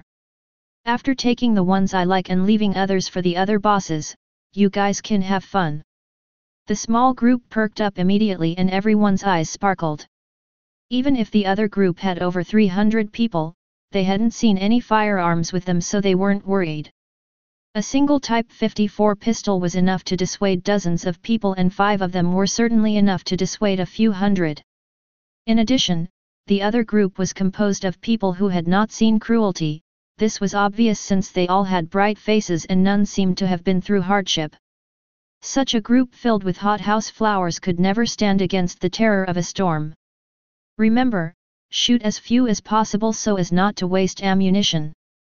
We didn't bring so many bullets or weapons for this mission since we were only supposed to take supplies from these 4 convenience stores.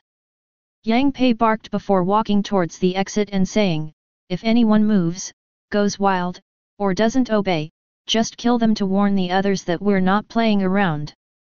The 15 or so men had a glint of madness in their eyes and quickly followed Yang Pei before boarding some 4x4 pickup trucks and off-road jeeps. ******.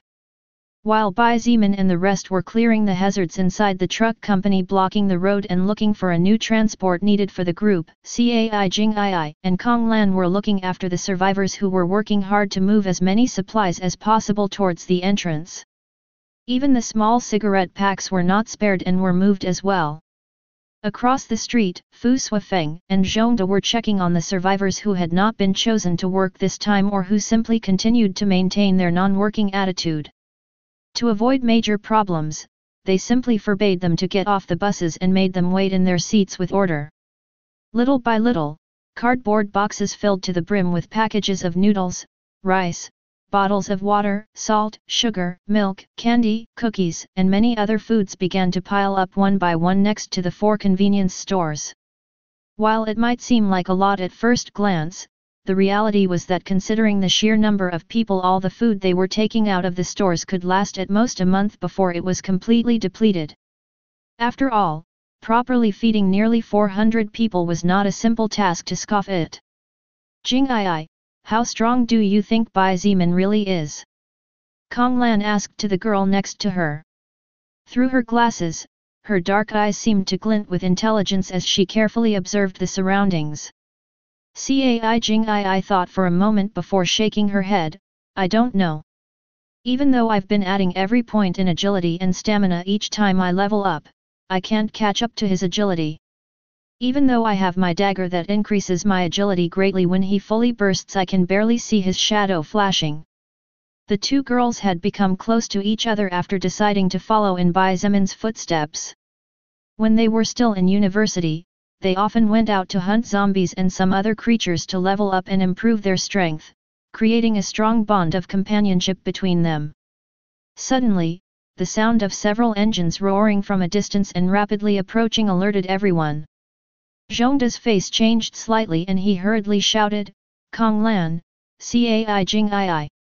Have the workers hide inside the stores and don't come out. Kong Lan's face also changed and she ordered, everyone, inside and don't come out until told to do otherwise. In the past, she was shy like a turtle that dared not stick its head out of its shell. She was always alone, lost in her own books. However, after half a month of killing hundreds and hundreds of zombies as well as other mutated animals, Kong Lan had gained more self-confidence and her words no longer faltered in moments of gravity. She was a smart woman, and even though they had not yet encountered any more survivors, the case of Qiaolong was still fresh in her memory. No, not only her, everyone remembered it clearly and knew that sometimes, humans were the worst enemy. Survivors who were moving boxes of food and other supplies turned pale at the sound of the order and the approaching engines.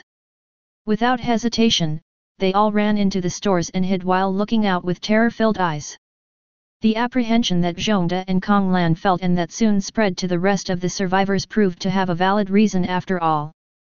4x4 pickup trucks followed by two modified jeeps raced by at full speed before noisily braking, stopping in front and at the rear, blocking the bus's path to impede their escape. Immediately after, 15 men with all kinds of weapons descended from the vehicles and surrounded the 8 buses.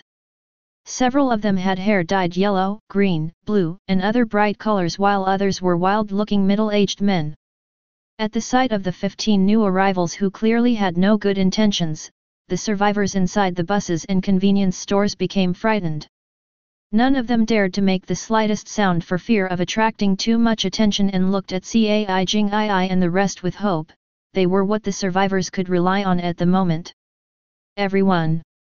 Get off the damn buses! A fat man with several acne marks on his face approached one of the buses and shouted loudly as he swung his bat at the shell of the blazing beetle that protected most of the vehicle. 7 other men approached the other buses and began viciously beating the vehicles with the weapons in their hands as they bellowed and cursed, terrifying the survivors even more. Zhongda frowned and was about to step forward, but the burly man pointed the muzzle of his gun, forcing him to stop immediately. I'd advise you not to play the hero here, big guy. The burly man named Nihu sneered, I know several of you are strong enough to be able to hunt these monsters here and we probably won't be your opponents. However, I don't think you can dodge a bullet, can you? Even if the people in this group had the strength to hunt those terrifying snakes, they were still human. A bullet was enough to end the life of any of them or injure them, at the very least, a gun was enough to keep them at bay. This was what everyone thought, and in fact, it was not wrong. Although Zhongda and the rest were much stronger than a normal human, a shot in the head meant the end of the game. Even Bai Zimin would die if he was shot in the head or heart. With Zhongda forced to stop, another armed man approached Cai Jing-ai and Kong Lan. The man looked at both women with obvious obscene desire in his eyes and licked his lips as he said with a hint of regret, too bad I won't be able to play with any of you, little beauties. At least not until the bosses get bored of your bodies, hee. The gunman stretched a hand forward with the intention of grabbing Kong Lan's chest while 2 other gunmen watched the scene with amusement, pointing their guns at the 2 girls as if to intimidate them with their presence. Kong Lan's face changed as she did not expect these people to be so brazen and bold. She took a step back, evading the man's grip before pointing her index finger at him. "Don't touch me, you filthy pig!" Before the man could react, a magic circle appeared on the tip of Kong Lan's finger and a dark green cloud completely enveloped him and one of his colleagues. The green cloud only lasted a second before it vanished completely.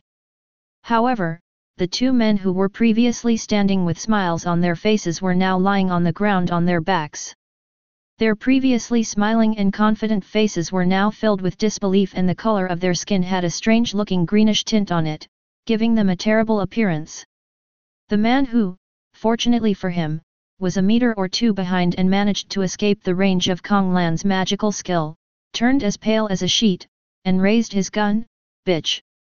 Seeing this, XIETIAN immediately lunged forward and pushed Kong Lan to the ground. Only a split second later, there was an explosion that echoed everywhere.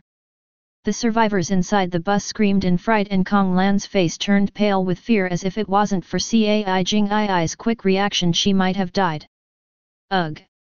XIETIAN frowned and looked at her left arm with pain in her eyes. Although she had managed to avoid a fatal injury and had saved Kong Lan, the bullet still impacted against her left arm and pierced it from side to side. The gunman took aim again, preparing to fire. However, to his utter disbelief, he felt a sharp pain in his chest that forced him to stop his movements. There, he saw a weak-looking hand holding a knife, stabbing right into his heart. With wide eyes filled with panic, the gunman raised his head and saw that, at some unnoticed moment, a young man with glasses as thin as a matchstick had appeared. A second later, the life disappeared from the man's eyes and he fell heavily backward. Of course, this person was precisely Fu Suifeng, who had hidden with his level 5 stealth skill as soon as he noticed trouble. Fu Suifeng took a deep breath and looked at his first human kill with complicated eyes. Although he knew it would end up happening since he decided to follow Bai Ziman, it felt strange to know that his once innocent hands now carried the life of a person, and his own soul power contained the soul power of another human being. The events happened in a matter of seconds, and the other men couldn't even react when 3 of them had already died at enemy hands. "Little bastards!" The burly man, Naihu, who was aiming at Zhongde, shouted to shake off the fear he felt and took aim with his gun, before firing 2 shots in a row. However, Naihu was so scared that both shots missed miserably. Before a third shot could be fired, Zhongde activated his power boost skill and rushed forward. "Go to hell!" Bang! With a strong punch charged with over 50 strength points, Naihu's head popped into meat paste and his body hit the ground noisily. In less than 5 seconds, 4 of the 5 gunmen were dead at the hands of a group of 4 students who 2 weeks ago would not even have had the courage to resist a single Type 54 pistol. Just when they thought they had the upper hand and were about to begin a counterattack, a lazy, arrogant voice sounded from inside one of the pickup trucks. "Really crap? 4 loaded guns and they can't control a couple of kids? They better be dead, or this old man would shove a stick up their asses until they scream like mules."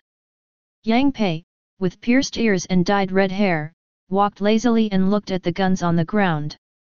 As long as the weapons were there, the death of the gunman was no problem. At the base there were dozens if not hundreds of people willing to fight if given a weapon. "Little beauty, you sure are dangerous." Yang Pei looked at Kong Lan, ignoring the rest, and scanned her body up and down as he said, "How about you become my woman? Not only will I respect you, but you will also have the right to participate in important decisions with your strength." Without waiting for a reply, he looked at XIETIAN and nodded, "You seem to be quite quick and your reaction is good. You can also be mine. Are you retarded?" Zhongde barked, tired of so much nonsense, and abruptly rushed forward with the intention of putting an end to the whole charade. The ground beneath his feet cracked slightly due to his explosive power, and taking advantage of the strength on his feet, his speed exploded for a moment. Yang Pei snorted and quickly stepped back while muttering some strange words. A second later, 2 magic rings appeared on the ground in front of him, and in a flash of light 2 creatures came out. One was a wild-looking brown bear that was over 2 meters tall even on its 4 legs. Its eyes were blood red and its front paws looked especially formidable, as if it could crush a rock with one swipe. The other was a white wolf whose fur was as pure as snow except that its nose was spotted with black. Its eyes were blood red like the bear's and its teeth were as sharp as razor blades, giving the illusion of being able to cut through any defense. When Zhongde saw the two beasts he was surprised, but because he was in the middle of a charge had no way to stop. Therefore he exploded with more strength and punched fiercely forward with both fists.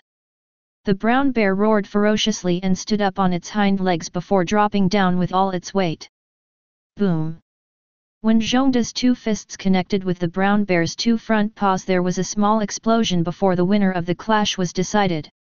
Although Zhongde had already reached level 16 and his strength was incomparable to the past, he was still slightly below Yang Pei's summoning.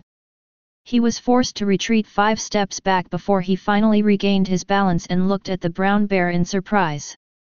However, the brown bear did not give him too much time to think as it immediately charged forward and attacked again. Damn it!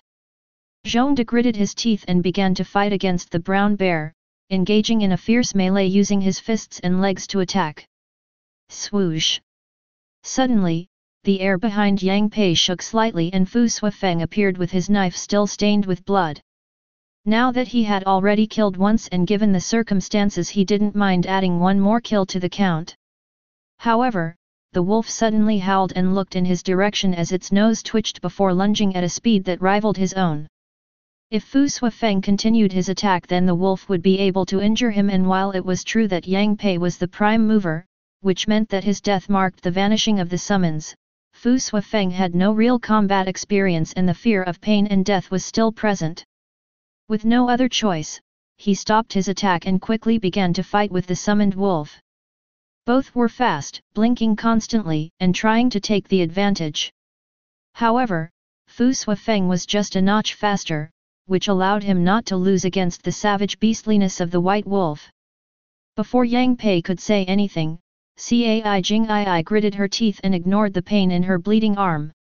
With her Agarth dagger firmly gripped in her right hand, she appeared in front of him in just 2 seconds and stabbed mercilessly into his heart. She obviously intended to end her enemy's life and had not even hesitated for a second before doing so. Yang Pei's face turned ugly as he did not expect this group of people to be so powerful that they could resist his summoning for so long. Although his summons were strong, mana's consumption was terrifying. He could only sustain both beasts for a couple of minutes at most before losing his mana completely. You really don't leave me any more options, little bitches. Yang Pei pulled out a Type 54 pistol from his waist and aimed it at Kong Lan. Although he wanted to keep her to himself, he had no choice but to kill her for him to survive. It wasn't like it was the first time he had done something like killing women anyway. Cai Jingii's face changed and quickly turned around, wanting to rescue Kong Lan once again. However, although her agility was high, she didn't have time to get there. Bang! The sound of the gunshot thundered out and Cai Jingii turned pale as if she had seen a ghost in broad daylight. She knew that in terms of value, Kong Lan was the most important to Bai Zimin since she had the ability to heal. If something happened to her, who knew how he would react when he returned. However, what happened was even more surprising. Right in front of Kong Lan, who was also as pale as a sheet, a wall of ice rose up. The low-caliber bullet hit the wall and left a small white mark without being able to do anything else before falling to the ground with a clink. Lucky! Kong Lan muttered before sitting down on the ground in fright. She could no longer stand upright. Cai Jingii also sighed in relief and unconsciously relaxed, which caused the pain in her left arm to increase several notches. Yang Pei's face changed completely when he saw the ice wall and realized that the gunshots surely alerted the people who were still inside. He had thought that the people outside were the real deal, but when he saw how hard the ice wall was, he was terrified to discover that he might have made a mistake. Hastily he ordered his summons to return to protect him. However, how could Zhongde and Fu Suifeng let him do whatever he wanted? Now you are really dead, you son of a bitch! Zhongde shouted as he forced the brown bear to stay in place, not letting it go to help its master. Fu Suifeng did the same to the white wolf, suffering a few scratches in the process but firmly enduring. While Zhongde was fighting the brown bear, suddenly a magic circle appeared on the ground and an earthen spike rose up. The tip of the spike pierced the bear's body and lifted it into the air 2 meters above the ground before the beast let out a roar of pain and disappeared as if it had never been there. On the other hand, the wind whistled and 2 mana arrows struck the white wolf that was entangled with Fu Suifeng. The wolf howled in pain and just like the brown bear's body, it burst like an air balloon and disappeared from this world. The 2 summons were connected to Yang Pei himself, so after being killed he also suffered a hard backlash and ended up coughing out 2 mouthfuls of fresh blood. Yang Pei staggered slightly and his face turned pale due to the aftershock of his skill. His first order summoning skill level 2 was powerful enough to allow him to take on several evolved ones at the same time. This was obvious from how he alone was able to fight the group of 3. Summoning allowed him to currently summon up to 2 creatures that had the same level as him, consuming 1 mana points per summon every 5 seconds. Therefore, it was a skill that Yang Pei could not keep active for a long time, 1 or 2 minutes at most, but this time was enough for him to slaughter most of his enemies, as he had done until today. However, his skill was a double-edged sword as when one of his summons was completely overwhelmed he received the remaining damage as a consequence, just as had just happened. Yang Pei saw 2 women and a man with a crossbow approaching from inside the facility. Although the women were incredibly beautiful, Yang Pei was not in the mood to joke around like before. But to his utter terror, a voice rang out from just behind him. "Jing-ai, are you okay?" As he hurriedly turned around, was startled to see that at some point he didn't notice, a young man in his early 20s had appeared a few meters away. I am fine. Thank you." Cai Jing-ai nodded and accepted Bai Zemin's help to sit comfortably on one of the bus steps. Although there were still 10 or 11 hooligans surrounding the buses, they only had bladed weapons and had no power to do anything. Even though some of them had evolved, they were only level 2 or 3 at most and without any striking ability, so in the previous battle, they could only watch from the side. When Bai Zemin approached with Cai Jing-ai, they all stepped back with pale faces and did not dare to say anything. After all, not only was the current situation extremely unfavorable, but the young man in front of them had appeared out of nowhere as if he was a ghost. Bai Zemin ignored everyone around him and gently stroked the shy Cai Jing-ai's hair and praised, "You did a great job." Although he had not seen the unfolding of events, he was smart enough to judge that the girl beside him had been injured to protect someone weaker, considering that the survivors were covered and Zhongde was fighting the bear, only Kong Lan remained. After all, Kong Lan had focused 100% on the path of magic, unlike Shang Guanbing Shui who could use her ice skill to fight in different ways.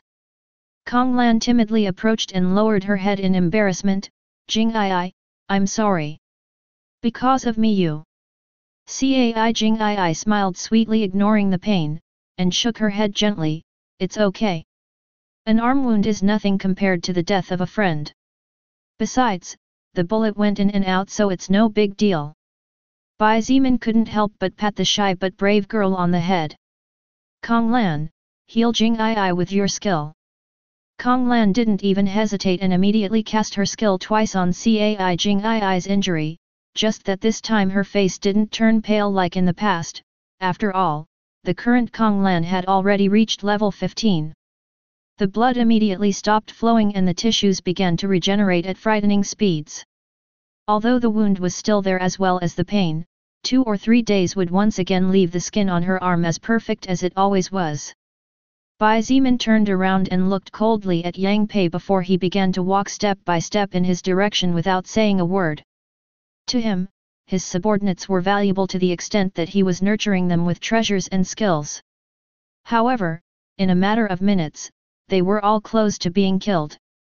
While it was good for them to experience life and death battles like this to gain experience, if just one of them was killed it would be a great loss for Bai Zemin.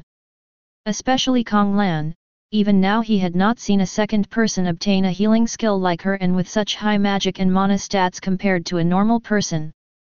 Although Bai Zemin did not speak and only walked, Yang Pei could feel as if a wild beast was watching him and immediately raised his gun to shoot. This was because his summoning skill could not be activated again until 10 minutes after the summonings were killed. However, before he could pull the trigger, the wind whistled and the gun in his hands was sent flying by an arrow. When Yang Pei stepped back in fright, he saw the young man with the crossbow looking at him indifferently. Just as the young punk was about to look forward again, a hand shot out at full speed and grabbed him by the throat before slowly lifting him off the ground. "Be bastard!" He barely managed to mutter those words between his teeth as he struggled with all his strength. Yang Pei's fists and kicks landed hard on Bai Zemin's body, making small bangs. However, to the young punk's terror, none of his blows caused his enemy's expression to change in any way, let alone being able to break free from his grip. Suddenly, Bai Zemin kicked twice without warning, and the sound of bones breaking echoed everywhere, followed by a painful choked scream. Thud! Yang Pei's body was casually thrown to the ground and the young punk writhed in pain as he howled at the sight of his legs twisted at an impossible angle. "Don't worry, I will soon continue to entertain you." Bai Zemin spoke for the first time before punching and knocking him out easily. Without his summoning skill, Yang Pei was simply crap in front of Bai Zemin. In fact, even with his skill, the difference would not be noticeable due to the difference in power between the two sides. Bai Zemin looked at the approximately 11 gang members with bladed weapons and picked up the Type 54 pistol that previously belonged to Yang Pei. "Everyone on your knees, now!" he ordered in a deep voice as he pointed the gun forward. Kong Lan, Fu Suifeng, Zhong Dai, and even Cai Jing'ai had picked up the other 4 guns and aimed at the enemies coldly. The 4 of them had already killed humans and had witnessed how if not for timely help they might all be dead. This convinced them even more that what they were doing was the right thing to do. Being pointed at by guns, the 11 gang members had no choice but to kneel obediently, waiting to see what kind of treatment they would receive. Bai Zemin looked at a middle-aged man with a shaved head and asked coldly, "Who are you? Why did you target us? Where did you come from? Pei. Do you want me to talk and rat on the others? Forget you little bitch." The middle-aged man spat on the ground and looked at him defiantly. Wu Yujin could not help but look at the middle-aged man who had just pronounced those words with a hint of sympathy. It wasn't just her, practically every survivor present knew that Bai Zemin was by no means a saint. Bai Zemin looked at the phlegm on the ground for a second before looking the bald man straight in the eye. "How honorable of you!" He didn't even hesitate, and with a bang the head of the militant exploded. Pieces of broken skull along with chunks of flesh and blood flew across the ground, causing the timid survivors to let out groans of terror as they looked at the scene from the buses and from inside the convenience stores. He could not help but frown. Even now he could not completely agree with Bai Zemin's methods, as he had a strong sense of justice from the way he was raised since childhood. However, although he was relatively fair, he was neither pedantic nor stupid. Since before the apocalypse he already knew that society was rotten. There were even cases in which he knew about politicians, policemen, or military officers who, as long as it did not cross a certain threshold, were willing to carry out certain assignments or orders that went against the established rules. Seeing the militant's death, the rest of the gang was shocked and could not help but look at the young man in front of them in a new light. Although he was only in his early 20s, he hadn't even blinked when he pulled the trigger. Bai Zemin pointed the gun at another militant and asked coldly, "Who are you? Why did you point at us? Where do you come from? I will speak. I'll fucking speak. Don't shoot me." Bai Zemin's target this time turned out to be Luo Cheng, who had been monitoring the group from a distance with binoculars. Luo Cheng was already sweating cold bullets seeing the deaths of the other militants, so when he felt the gunmetal right above his head he didn't even hesitate and agreed to speak all he knew. He was not a heroic warrior by any means and feared death. The burly man who had been monitoring the group from a distance next to Luo Cheng suddenly shouted loudly, "Luo Cheng! None of the bosses have treated you badly, but you are going to betray them. Aren't you afraid that they will throw your younger sister to the soldiers to have fun with her? Bai Zimin didn't even let him continue saying another word before he changed his aim to the head of that burly man and pulled the trigger. Seeing the death of the burly man who had stood up, the other gang members did not dare to utter the slightest sound for fear of being next and having their heads blown off by a bullet. If any of you want to continue to be loyal and honorable to your good bosses, then come out now. I will give you all the opportunity to continue to be loyal until the last moment and die a death worthy of a brave warrior. None of them dared to stand up or highlight and quickly lowered their heads like timid chickens. There was not even one of them who wanted to be the next target of the Type 54 pistol. Bai Zimin ignored them and pulled Luo Cheng away from the group before putting the barrel of the gun back on Luo Cheng's head. Now you can start to speak. If you dare to lie to me, if you dare to hide information, if you dare to give even one wrong name, I will bang your brains out. I have 8 others like you here and I don't think all 8 of you are willing to die for honor. Luo Cheng nodded quickly as he sweated and began to spill the beans one after another without stopping. Although he was worried about his younger sister's future, he had to survive to protect her first or else nothing would make sense. Now that his life was in someone else's hands, he had to adapt to the rules of the other person's game. That was the way the world worked now. Luo Cheng and the rest were part of a gang called Four Big Bosses Camp. At the beginning of the apocalypse, there were too many zombies and chaos had broken out everywhere when people's pets suddenly turned on their owners and started slaughtering them all.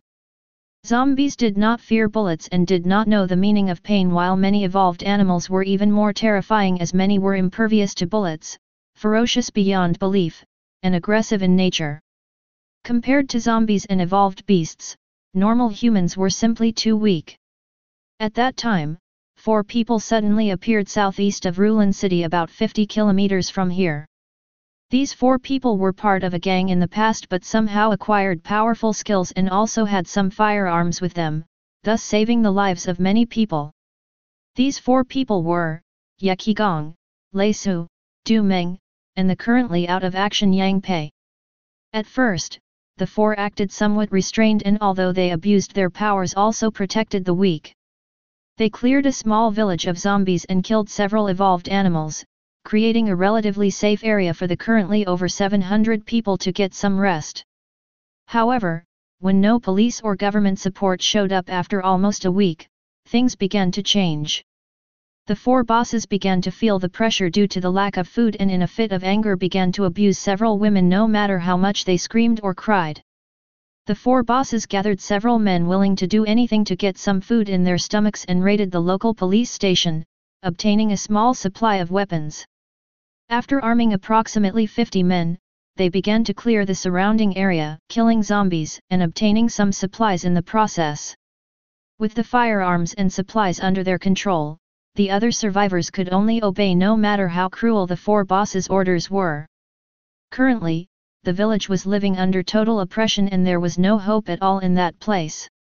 According to Luo Cheng, the target they were aiming at this time was these 4 convenience stores and they only came across them by accident.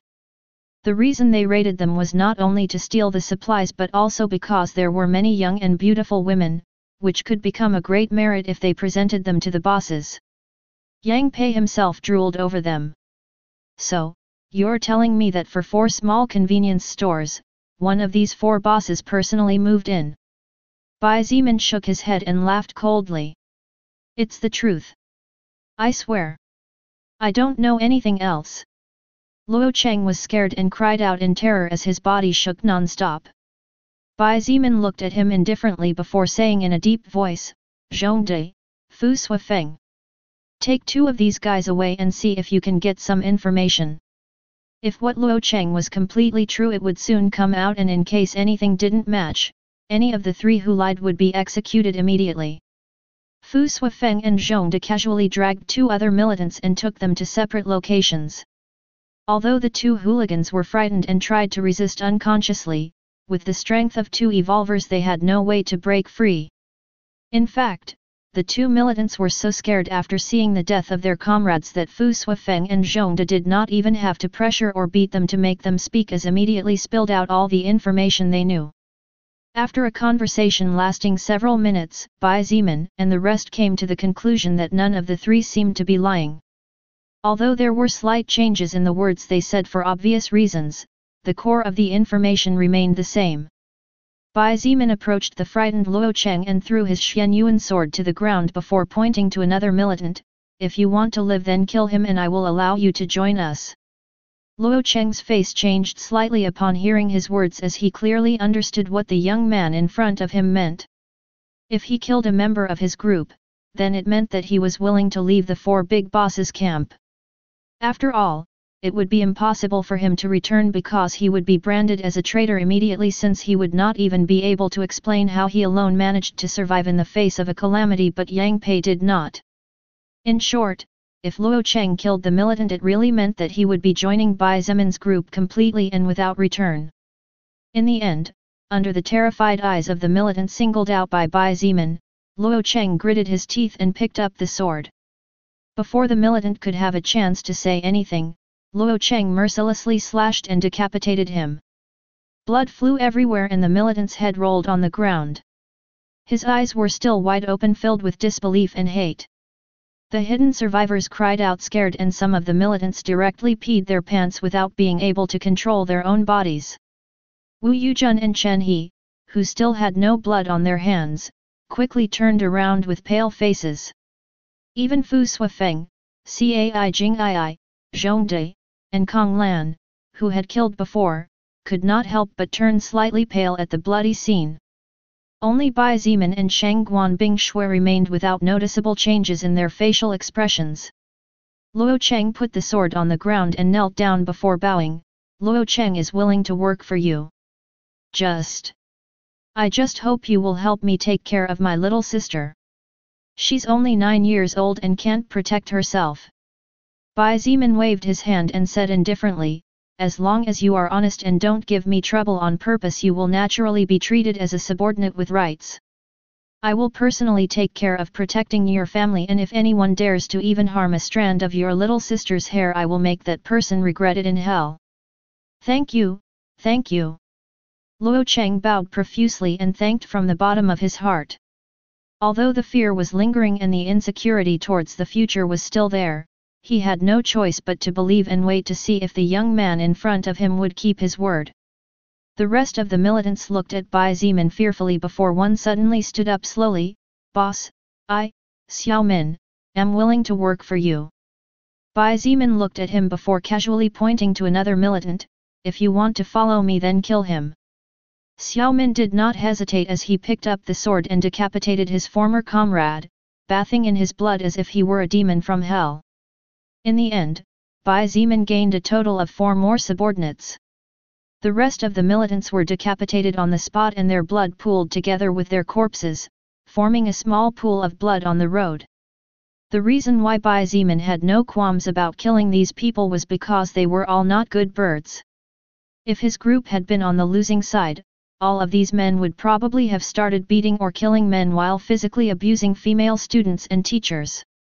It was also for this reason that Shangguan Bingshui did not try to stop him, and for the same reason, Chen He did not complain even though he did not agree with his methods. Only those who are willing to die have the right to kill.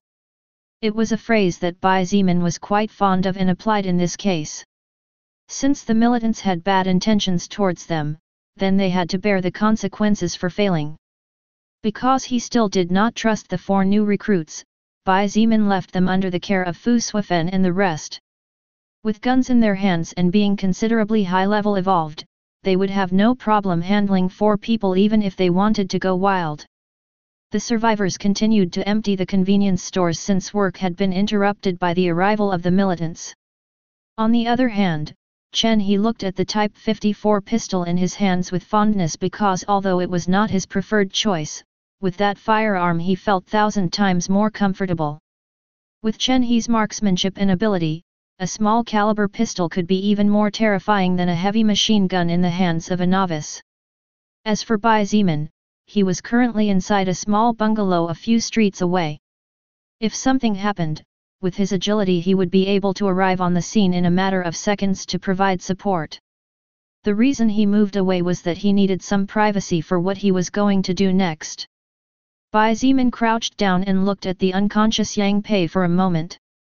He made a deep cut on the chest of the young man who was about the same age as him, and seeing that he still did not wake up, he threw a handful of salt into the wound. The result was immediate. Yang Pei's eyes opened immediately, as big as 2 saucers. His face distorted like that of a terrifying monster, and a roar of pain broke through his throat, bursting through the walls and going beyond. He looked at Bai Zimin and barked like a wounded beast, "You bastard! I'll cut you into 1,000 pieces and feed you to the pigs." 2 magic circles flashed on the ground and 2 white wolves came out from inside. The 2 summoned beasts seemed to be able to sense their master's pain as they howled ferociously and lunged at Bai Zimin with their jaws wide open. "You really don't know what's good for you." Bai Zimin coldly snorted and took a step forward before striking out with both fists. When his 2 fists collided with the 2 summons, the beasts exploded on the spot without even being able to howl in pain, disappearing from this world completely. Yang Pei spat out 2 mouthfuls of fresh blood and began to cough ferociously, choking on his own blood amidst the yells of pain that had now turned into almost inaudible grunts. "Let's see what you do, little baby." Bai Zimin opened the small pocket on the side of his backpack and carefully pulled out an object. The object that Bai Zimin took out was actually the small mutated plant that he had found about a week ago in the female dormitory after successfully hunting down the First Order anti-magic zombie. So far, Bai Zimin was practically 100% sure that this plant was a treasure. However, that small percentage remaining to reach 100% was holding him tightly, and he did not dare to eat its fruits. After all, Lilith had already made it clear to him that if it was a harmful mutated plant, his body could end up exploding in a mist of blood. Just imagining the scene made his hair stand on end. The small mutated plant was still the size of a palm, but there was a big difference in its overall appearance. This was because in the past there had been 5 small green fruits and 2 slightly bigger red fruits. Now, however, there were 4 green fruits and 3 red fruits. During the time of 1 week, the small mutated plant had been watered by Bai Zimin every day with great care, and every time he went to sleep he made sure to leave his backpack near the window at an angle where the moonlight would illuminate it. During the day, he made sure that the little plant received enough sunlight and also checked periodically to make sure that the holes in the plastic bottle were large enough so that there would be no problems. Now the time had come to see if his efforts were worthwhile or if they were in fact a total waste of time. "Lilith, do you think I should use a red one or a green one?" Bai Zimin looked at the plant unsure, so he couldn't help but ask the most important question. Yang Pei seemed to have forgotten the pain he felt when the most beautiful being he had ever seen in his entire life appeared out of nowhere like a ghost. His eyes widened in surprise and his mouth moved as if he wanted to say something, but in the end no words came out from inside it. Lilith didn't even give him a look and directly treated him as if he was even more insignificant than the air that was everywhere. She stood next to Bai Zimin and looked at the mutated plant before looking at him and responding, "I think you should try the red fruit." Bai Zimin nodded with a frown, "Indeed. I was thinking the same thing as you. If it's something bad, the red fruit will have the worst possible effect. But if it's something good, then it will be my loss, since I will have wasted a fully mature fruit. Loss and gain go hand in hand, just like life and death." Lilith shrugged and pointed.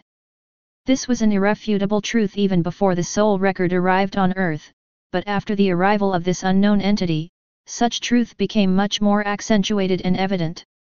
After listening to Lilith and realizing that they both thought alike, Bai Zimin nodded silently before looking at Yang Pei, but seeing his current condition he couldn't help but laugh. "You seem to have him enchanted even without looking at him, Lilith. That's why men are so boring."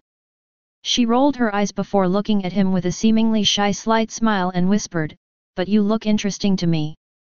Bai Zimin didn't dare look at her too much at this point. He really couldn't understand how a being could be so seductive with such an elegant body but at the same time have attitudes that a small, immature girl who had not yet been contaminated and corrupted by the outside world would have. Seizing the opportunity, he took one of the 3 red fruits carefully before stepping forward and throwing it into Yang Pei's mouth.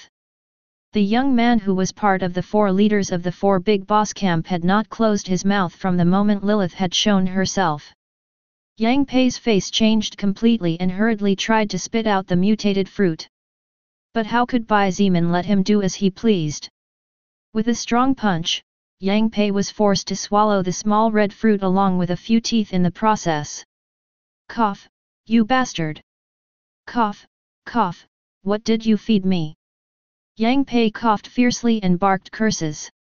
However, suddenly his face turned completely red and his eyes rolled back before he fainted on the spot. Bai Zimin frowned, and when checking he realized that in fact, Yang Pei's temperature had risen and he was now suffering from a high fever. And now what's wrong? Bai Zimin scratched his head at a loss. His body didn't explode, but something good didn't happen either. That's because good always comes hand in hand with bad. Haven't you understood that yet? Lilith giggled softly and disappeared from sight, not before pointing out, tomorrow will probably show the effects of the fruit. Look forward to it. Left alone once again, Bai Zimin sighed and picked up the unconscious body while muttering, at least he didn't explode in a mist of blood. Asterisk asterisk asterisk. The group continued moving in a southerly direction until dusk, traveling approximately 30 kilometers before stopping as the sun was beginning to set, and riding through the night was not a good idea. Along the way they encountered several obstacles that made the speed of the 8 buses and the Dongfang truck extremely slow. After all 9 were large vehicles, so to avoid accidents the drivers had no choice but to exercise caution. As Luo Cheng pointed out, the 4 Big Boss camp was only 20 kilometers away from this place in a southeasterly direction. Therefore, before starting to move, Bai Zimin and the rest decided to take a proper rest for the night. Inside a 5-story hotel, 5 zombies staggered along the corridor. Their pale faces and white eyes devoid of the sparkle of life along with their blood-stained teeth gave them a grotesque appearance that no one in their right mind would want to approach. Wu Yujun observed as the 5 zombies slowly approached and could not help but notice that these creatures seemed to become slower and slower. However, it was not the zombies who became slower, it was she who became faster every time she evolved and absorbed soul power from an enemy. She opened the palm of her delicate hand and looked at the small seeds lying silently before activating her first-order plant empowerment skill. 5 small seeds glowed and under her command shot out at full speed, breaking the air that tried to slow them down. Before the 5 zombies could react, a finger-thick hole appeared in the head of each of them, killing them with ease. Li Na, Gao Min, and Fan Wu looked at their friend with envious eyes. They too wanted to be able to kill zombies like she did. Too bad, they didn't have the courage to fight. Within half an hour, the 5 floors of the hotel were cleared of all standing zombies and the survivors dragged the bodies to the rooms on the top floor before locking the doors firmly from the outside. Soon, night descended and an important conference was once again underway. The main floor of the hotel was separated into different sections: reception, kitchen, a huge general lounge or shared living room, a restaurant, bathrooms, etc.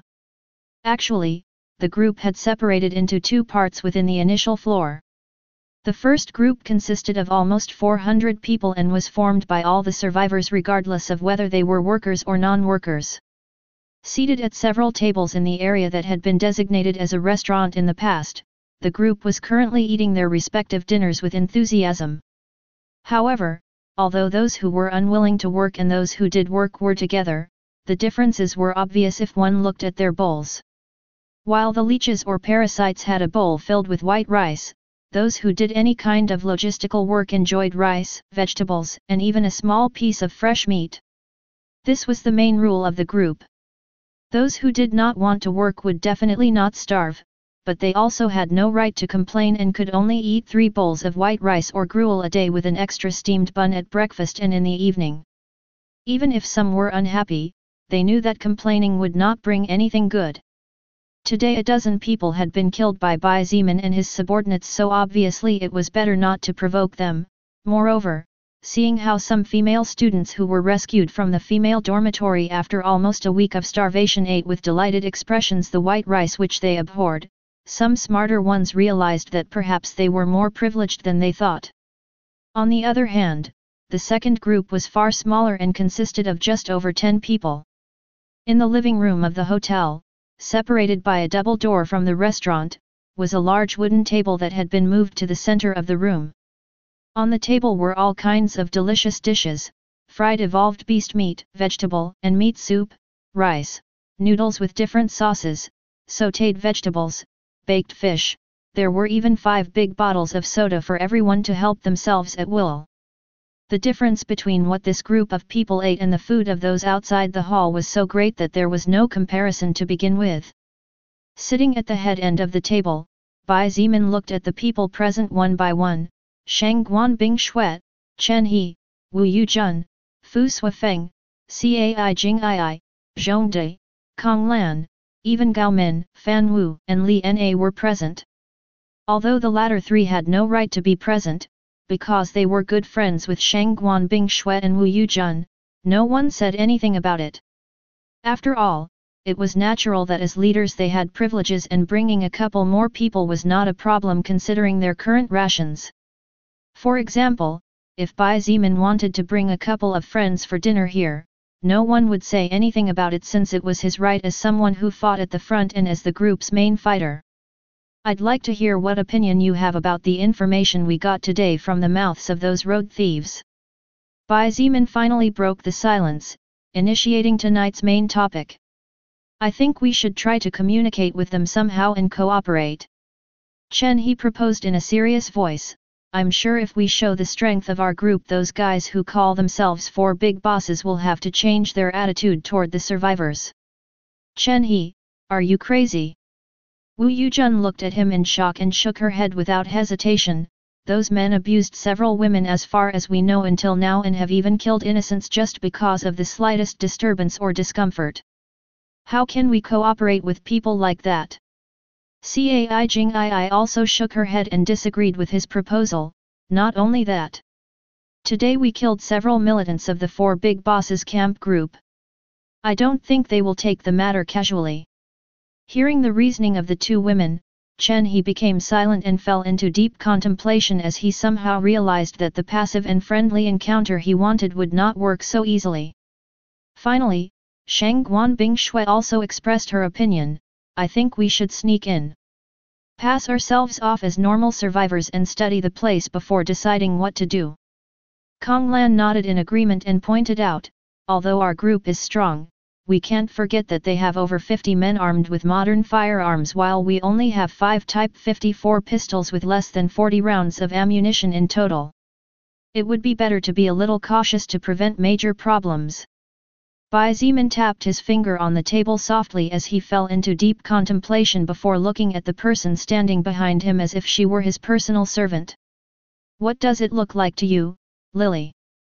Everyone's strange gaze fell on the woman of seemingly average appearance but with a bombshell body that could not be hidden by her baggy dress.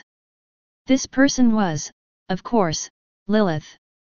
She had suppressed her charm as much as possible, and her beautiful face had been changed to that of a slightly above average woman before showing herself to everyone.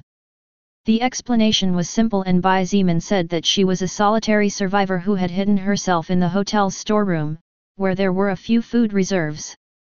However, everyone found the closeness with which the 2 acted very strange considering that they had only met a few hours before.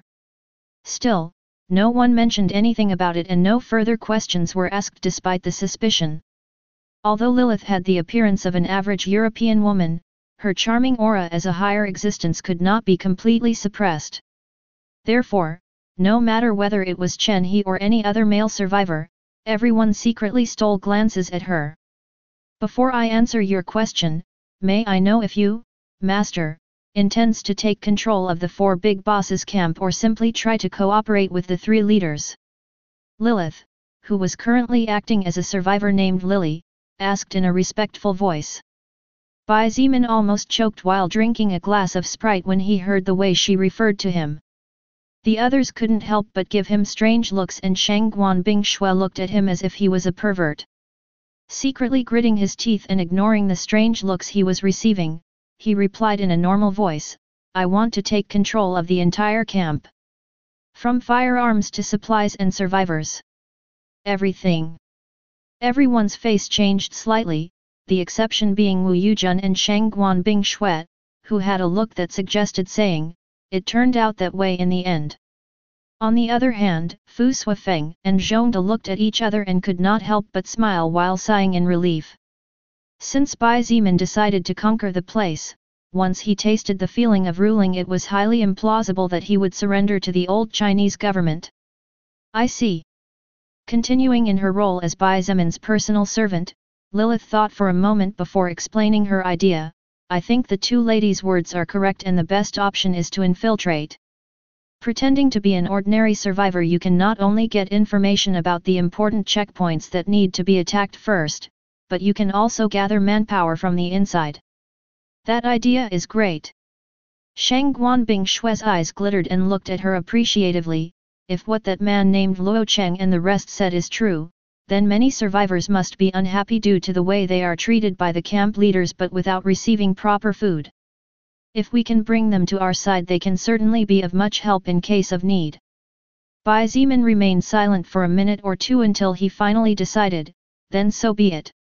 Tomorrow when the sun rises, Fu Suifeng and Zhongde will come with me to the four big bosses' camp and we will pretend to be survivors to study the area before finally launching an attack to take control of the village." Shang Guanbing Shui frowned and asked in confusion, "Why only the three of you?" Bai Zimin looked at her for a moment and replied in a flat voice, "You, Wu Yujun, and Chen He are no good."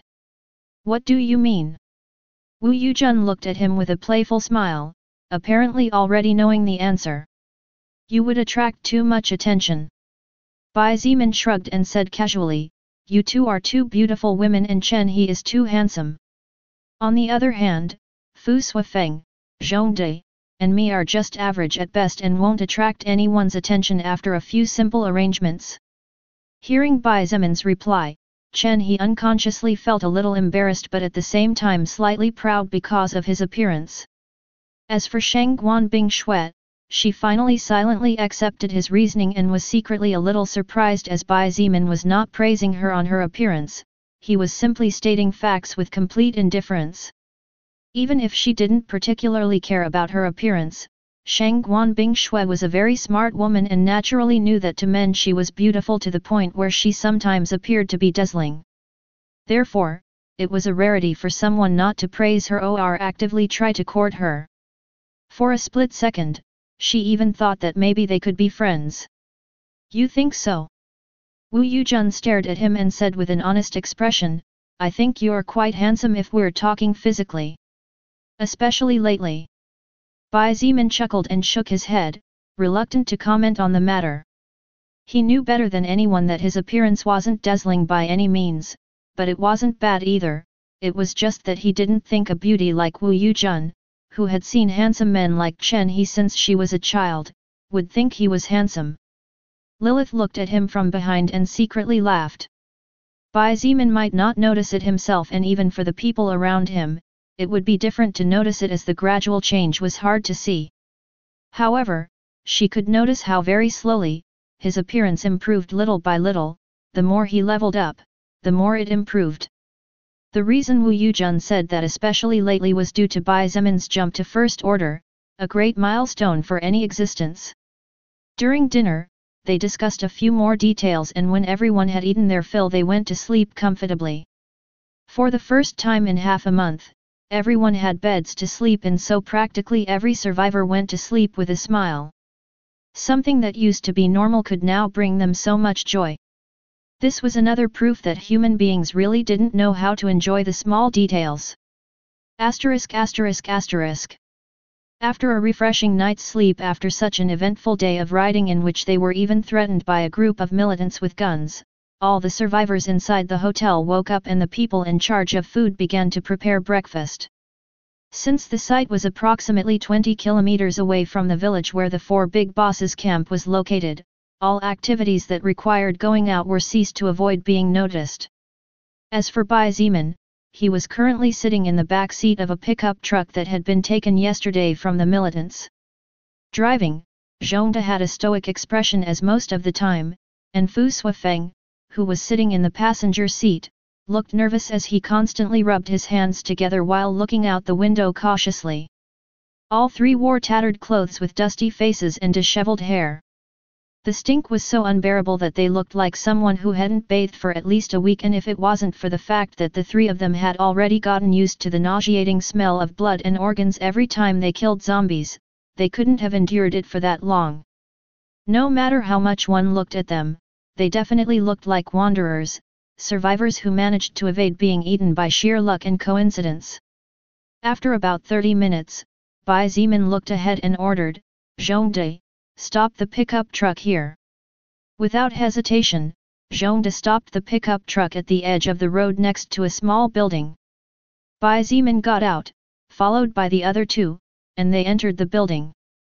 He hid most of the contents of his fat backpack before taking a large plastic bag and putting in a small bag with 300 grams of rice and a carton of milk before stepping out again and continuing the ride south. 10 minutes later, Bai Zimin narrowed his eyes and saw that 100 meters ahead there were several wooden fences surrounding a small village as well as what appeared to be a watchtower about 5 meters high constructed with wood. Two militants who were joking with each other without much concern seemed to be the custodians of the gate. Hearing the sound of the approaching engine, the two immediately became alert and raised their guns. "Stop the vehicle and get down slowly or else we will shoot," one of the militants shouted loudly. Zhongde looked at Bai Zimin and seeing him nod slightly stopped the vehicle gradually until it came to a complete stop about 10 meters far from the entrance to the village. "Fu Suifeng, you talk with them," Bai Zimin ordered and got out without waiting for a reply. As he got off the vehicle, he narrowed his eyes slightly and realized that the firearm in the militant's hands was actually two Type 79 submachine guns. Although it was an old weapon that began to be mass-produced in the year 1983, it was a relatively powerful gun as it was capable of shooting up to 1,000 rounds per minute. Of course, this would only be possible if it were not for its 20-round magazine capacity. Still, with two Type 79 submachine guns at the forefront, even Zhongde and Fu Suifeng could die if they were not careful. "Four Eyes, are you fucking deaf?" The militant who warned before yelled when he saw that Fu Suifeng still didn't get off the pickup truck and stepped forward, "If you don't get off the damn car in 5 seconds I'll fill you with holes and feed you to the pigs." Fu Suifeng finally reacted and quickly got off the vehicle. Being pointed at by such a weapon, his legs trembled and his face turned pale with fear. This was a Type 79 submachine gun. It was a completely different gun compared to the Type 54 pistol with which the militants assaulted them yesterday. "Move!" Bai Zimin whispered softly and walked forward followed closely by the other two. "Damn, wasting our time." The militant from before grumbled again before looking the three up and down with a frown. "Where did you three come from? What are you coming to this place to do? This territory belongs to the four big bosses." Fu Suifeng looked at Bai Zimin subtly before he began to explain, stammering, "We three are survivors from Beijing University. We escaped by fortune a few days ago and went into hiding." The reason Bai Zimin made Fu Suifeng speak was precisely because of the nerves he felt. The militants could tell something was wrong if he or Zhongde spoke too much. After all, neither of them was actors and were too calm by nature. As Fu Suifeng answered questions, Bai Zimin scanned the surroundings subtly and was secretly surprised. The wooden fences were useless for defending the village as a single evolved beast could easily tear them out of the ground. However, for normal low-level zombies that had no strength, these wooden fences were a major obstacle that could buy some time for the survivors. In the streets, there were occasional people passing by wearing somewhat dirty and tattered clothes. The expressions of almost everyone were dark and their eyes glittered with fear as they cautiously looked around. Most people were sitting outside their homes, staring at nothing with dead faces. Occasionally someone would squirm on the ground clutching their stomach hungrily, which was a clear sign that all these people had eaten too little or even nothing for quite some time. "Hey! What are you bringing inside that bag?" The other militant seemed to be bored when he noticed the plastic bag in Bai Zimin's hands and immediately inquired loudly. Bai Zimin looked at the militant and tried to put on a scared expression which failed miserably. In the end, in order not to cause any problems, he simply opened the bag quietly and showed the contents. "Damn, is this guy mute or something?" The second militant muttered and casually looked inside the bag without much expectation. However, when he and his buddy saw the small bag with rice and the milk carton, their eyes lit up. The first militant grabbed the small bag of rice and weighed it with his hand casually before exclaiming, "Damn it! It is more than 200 grams of white rice." The second militant also looked surprised and snatched the bag of rice from him to check it by himself. In the camp, supplies were tightly controlled by the strongest of the four bosses, Yakigong. Normally, a person who did not work could only eat some rice made into mush diluted with water to form something similar to gruel but consisting mainly of water. Except for the militants with guns who went out to risk their lives to fetch supplies, everyone inside the village was slowly starving to death. The four bosses obviously had no idea how to lead so many people, as they did not even delegate jobs to give the village some brightness and order. Even for these two militants guarding the entrance, 500 grams of rice was small wealth. Working all day standing guard, they could at most earn 40 grams of rice each. Bai Zimin's eyes glittered coldly. Although he already expected something like this, the brazen robbery still upset him. For the past half-month, no one had dared to speak to him in such a tone, let alone try to steal from him, so naturally, his patience was wearing thin. But he endured and said nothing. The militants looked at each other before looking at the three of them. The first militant to speak said in a deep voice, "As we are magnanimous, we will not examine your belongings and you can leave with that milk carton. As a token of kindness, let me tell you that west of town there are a few free houses still, you can use those." Without waiting for a reply, the other militant waved his hand impatiently, "Hurry up and get out of here. You smell really gross." Zhongde looked at them coldly, but seeing Bai Zimin subtly shaking his head, he finally looked down. The three of them walked into the village slowly, listening to the gloating laughter of the militants. "Big brother Bai, why don't we just explode their heads and take over their guns?" Zhongde clenched his fists and cursed under his breath, "Damn those two dogs! A single blow from my fists is enough to make their heads explode into meat pulp, but they dare to treat us like puppies." Bai Zimin laughed coldly and replied as he walked towards the south of the village, "Don't worry. When we get control of this whole place, I'll see to it that they spit out those 500 grams of rice completely, even if I have to make them work as mules." Considering the rations they had, 500 grams of rice could not be considered too much. However, no one would feel good if they were robbed and then acted as if nothing had happened, let alone Bai Zimin, who was slowly getting used to being in a position of power. ******. The village was not very large, and in the past, only about 60 or 70 families lived there. However, due to the search for supplies carried out periodically by the four bosses, the number of survivors had increased exponentially, so that makeshift huts had to be built.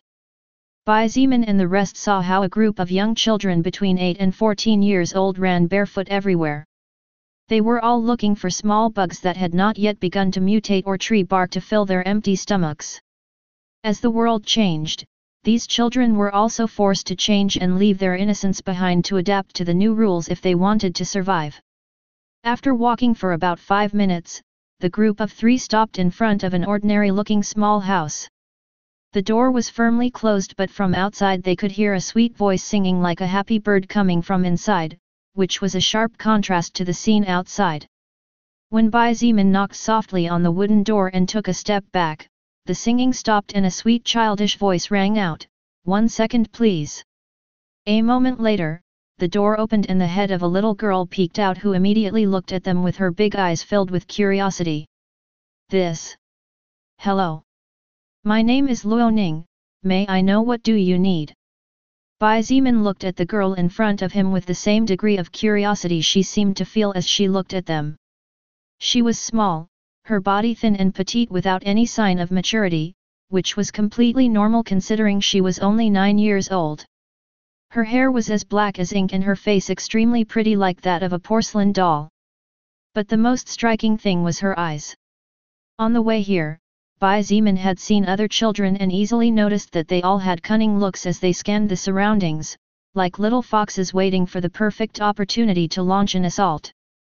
However, the eyes of the little girl in front of him were like two shining gems free of any impurity. It was as if even when the outside world had turned into hell it was incapable of staining her heart. Just as she was happily singing a few moments ago inside the small house, it was as if the inside and outside were different dimensions. Apparently that Luo Cheng guy did a good job taking care of his little sister. Bai Zimin silently analyzed as he crouched down to be at the girl's level. You are Luo Ning?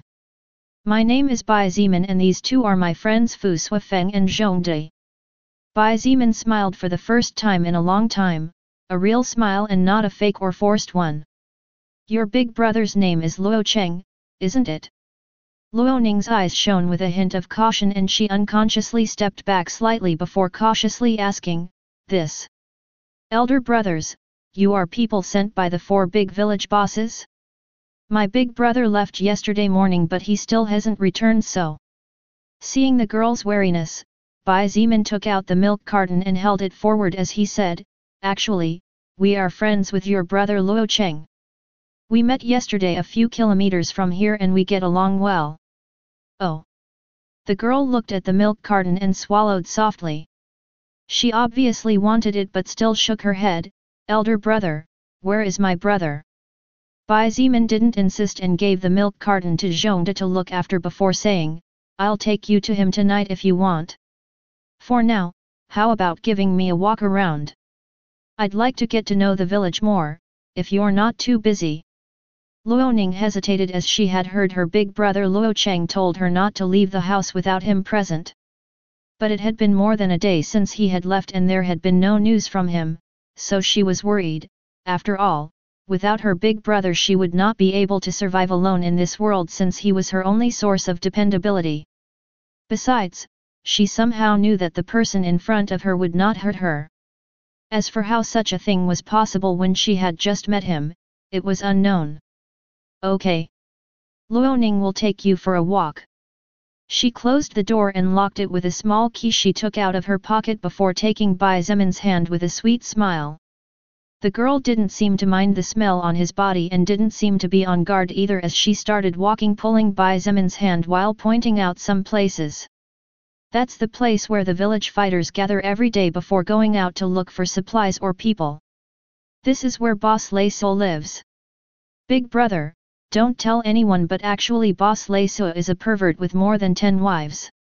This is the village square and the bosses often gather the other survivors to give orders.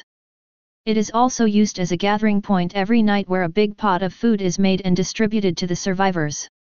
Bai Zimin walked hand in hand with Luo Ning, and the girl enthusiastically introduced the main places of the village. Her cheerful and lively attitude attracted a lot of attention as there were often survivors turning to look at her in astonishment, as if they could not believe that in such chaos there was a person who could act in such a way. Even Bai Zimin had unconsciously relaxed, feeling the tension on his body ease. Luo Ning caused that Bai Zimin unconsciously thought on his little sister Meng Qi, so the girl had really started to like him.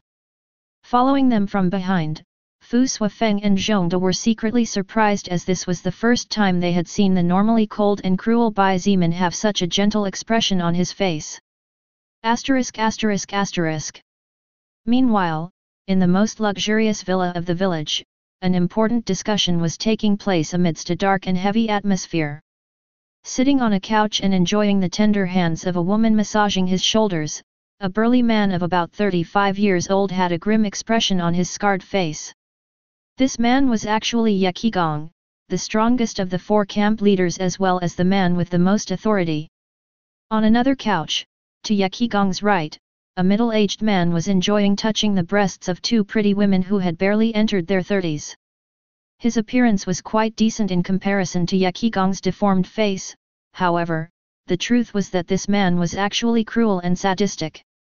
This man was Lei So and it was said that more than 3 women had already died at his hands because they could not tolerate his games in bed. At the left, on another small couch, a man between 25 and 30 years old with a monkey-like appearance was constantly looking around with cautious eyes. He was the only one without a woman accompanying him. This man was the 3rd village boss, Du Meng. What about Yang Pei? Lei Su casually asked as he continued to caress the two women's breasts. A strange smile formed on his lips and he laughed rampantly. That idiot couldn't have amused himself with some booty? Ha ha ha. Du Meng looked at him without saying anything and his eyes glittered strangely. I don't think that's it. Ye Qigong ignored Lei Su's jokes and shook his head. Although Lei Su was a bit perverted and somewhat crazy, he was brave and could fight well, so Ye Qigong tolerated him to the extent possible. I have a bad feeling. Ye Qigong muttered and the room went silent immediately. Even Lei Su stopped playing and his expression changed slightly. In the past, Ye Qigong had had several bad feelings and it was thanks to this that the three of them along with Yang Pei had managed to escape trouble. Even when the soul record came to earth, it was thanks to Ye Qigong that the three of them were able to survive. Therefore, every time something happened, Lei Su and Du Meng knew that it was no time for jokes. Ye Qigong waved his hand and the woman behind him stopped massaging him. He stood up and said in a deep voice, Du Meng, prepare your men and scout the surrounding areas but don't go too far away. Lei Su, take 20 men and go up north. It is possible that Yang Pei has encountered problems and if that's the case he might need help. Du Meng stood up without a word and went out the front door. As for Lei Su, he licked his lips and ran out anxiously since every time he went out if he found some pretty woman he could have fun first. As they walked through the streets of the village, Bai Zimin noticed that little Luoning often looked back before quickly turning her eyes forward. At first, he was confused by the girl's behavior but soon understood and could not help but laugh lightly. Zhongde, give that to the little girl. Bai Zimin stopped his steps and gestured backwards.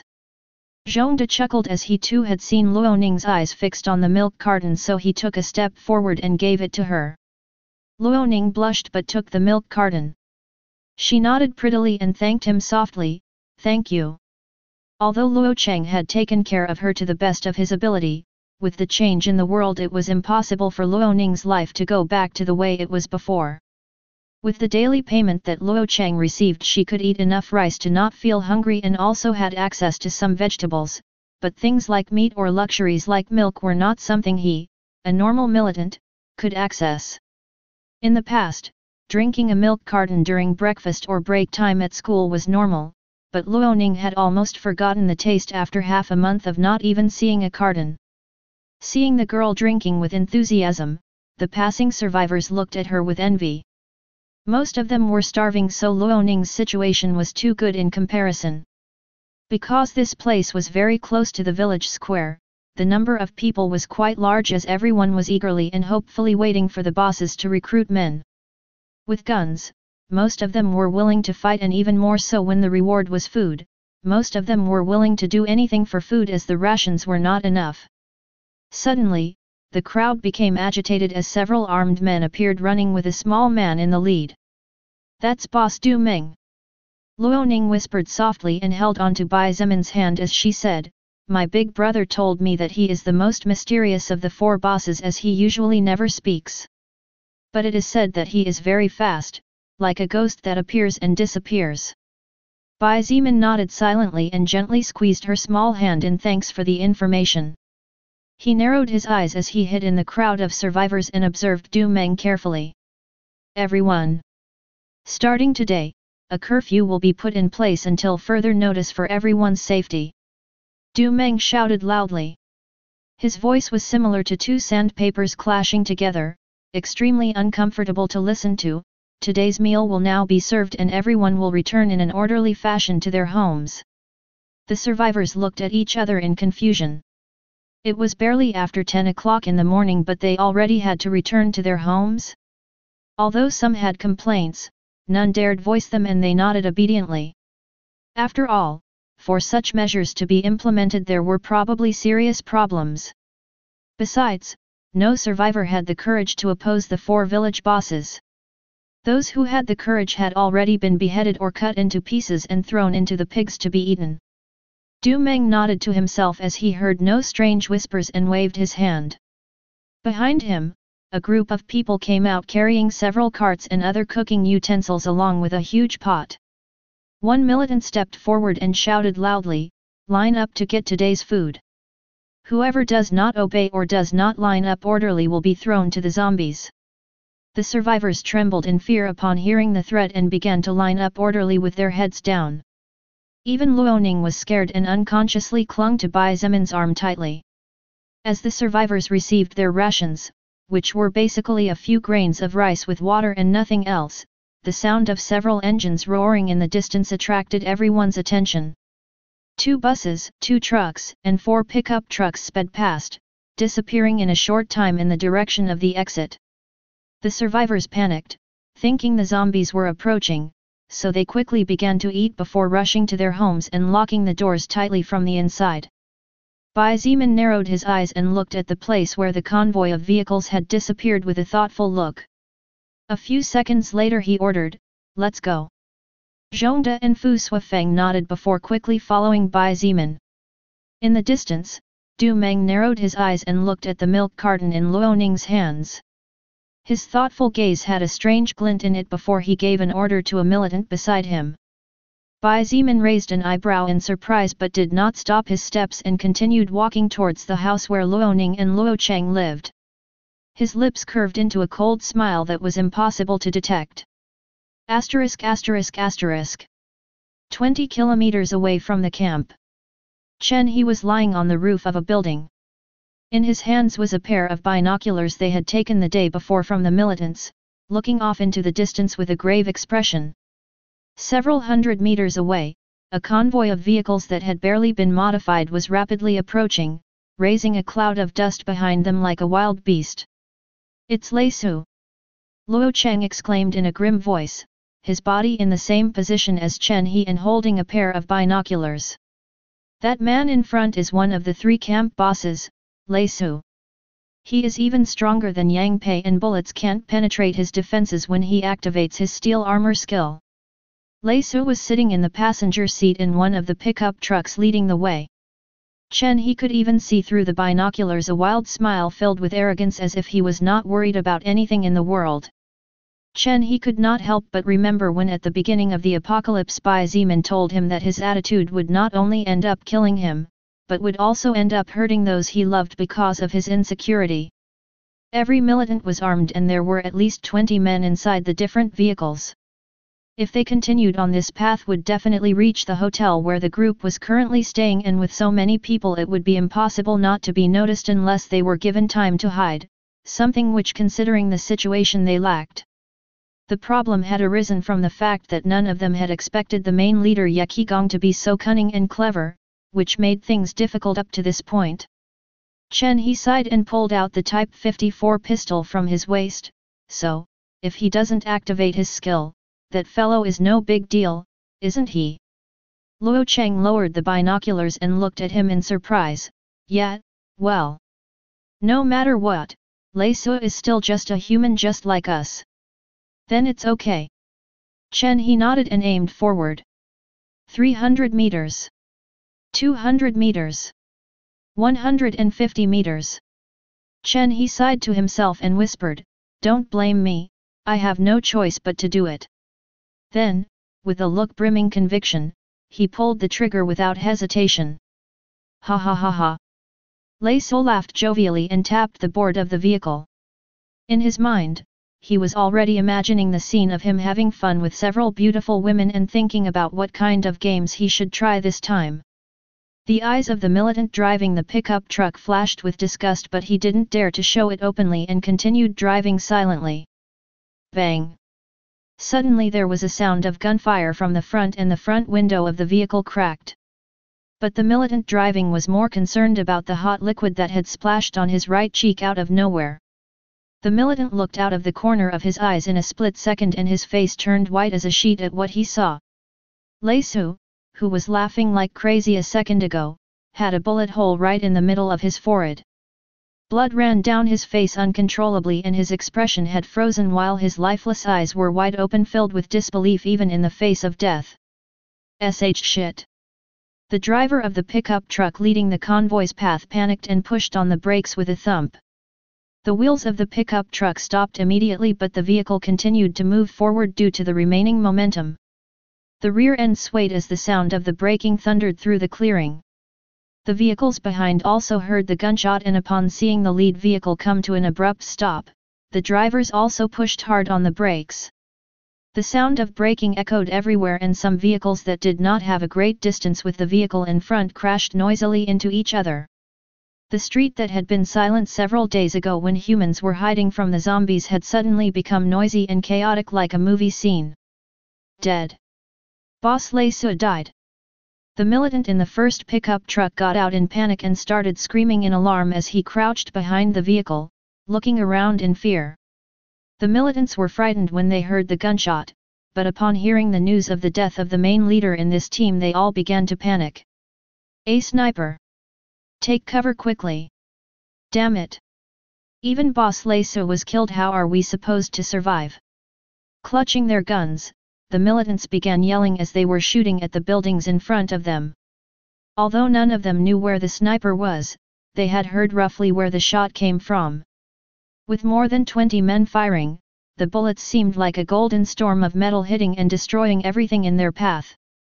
The windows of some houses or buildings were shattered into pieces, walls were filled with small holes, some vehicles were turned into sieves, etc. Type 89 submachine gun, Type 81 rifle, Type 54 pistol, etc. All kinds of guns were fired uncontrollably, wasting ammunition recklessly to shake off the fear of the unknown. From the top of a building just over 100 meters away, Chen He and Luo Cheng sought cover while looking at the development with surprise. What happened? Chen He asked aloud. His face was pale as a sheet due to his first kill, but the adrenaline coursing through his veins kept him alert. He did not expect that just one shot would be enough to make the enemy group, which consisted of more than 20 men armed with all kinds of firearms and enough ammunition to wipe out the entire group of survivors in the hotel, collapse so easily.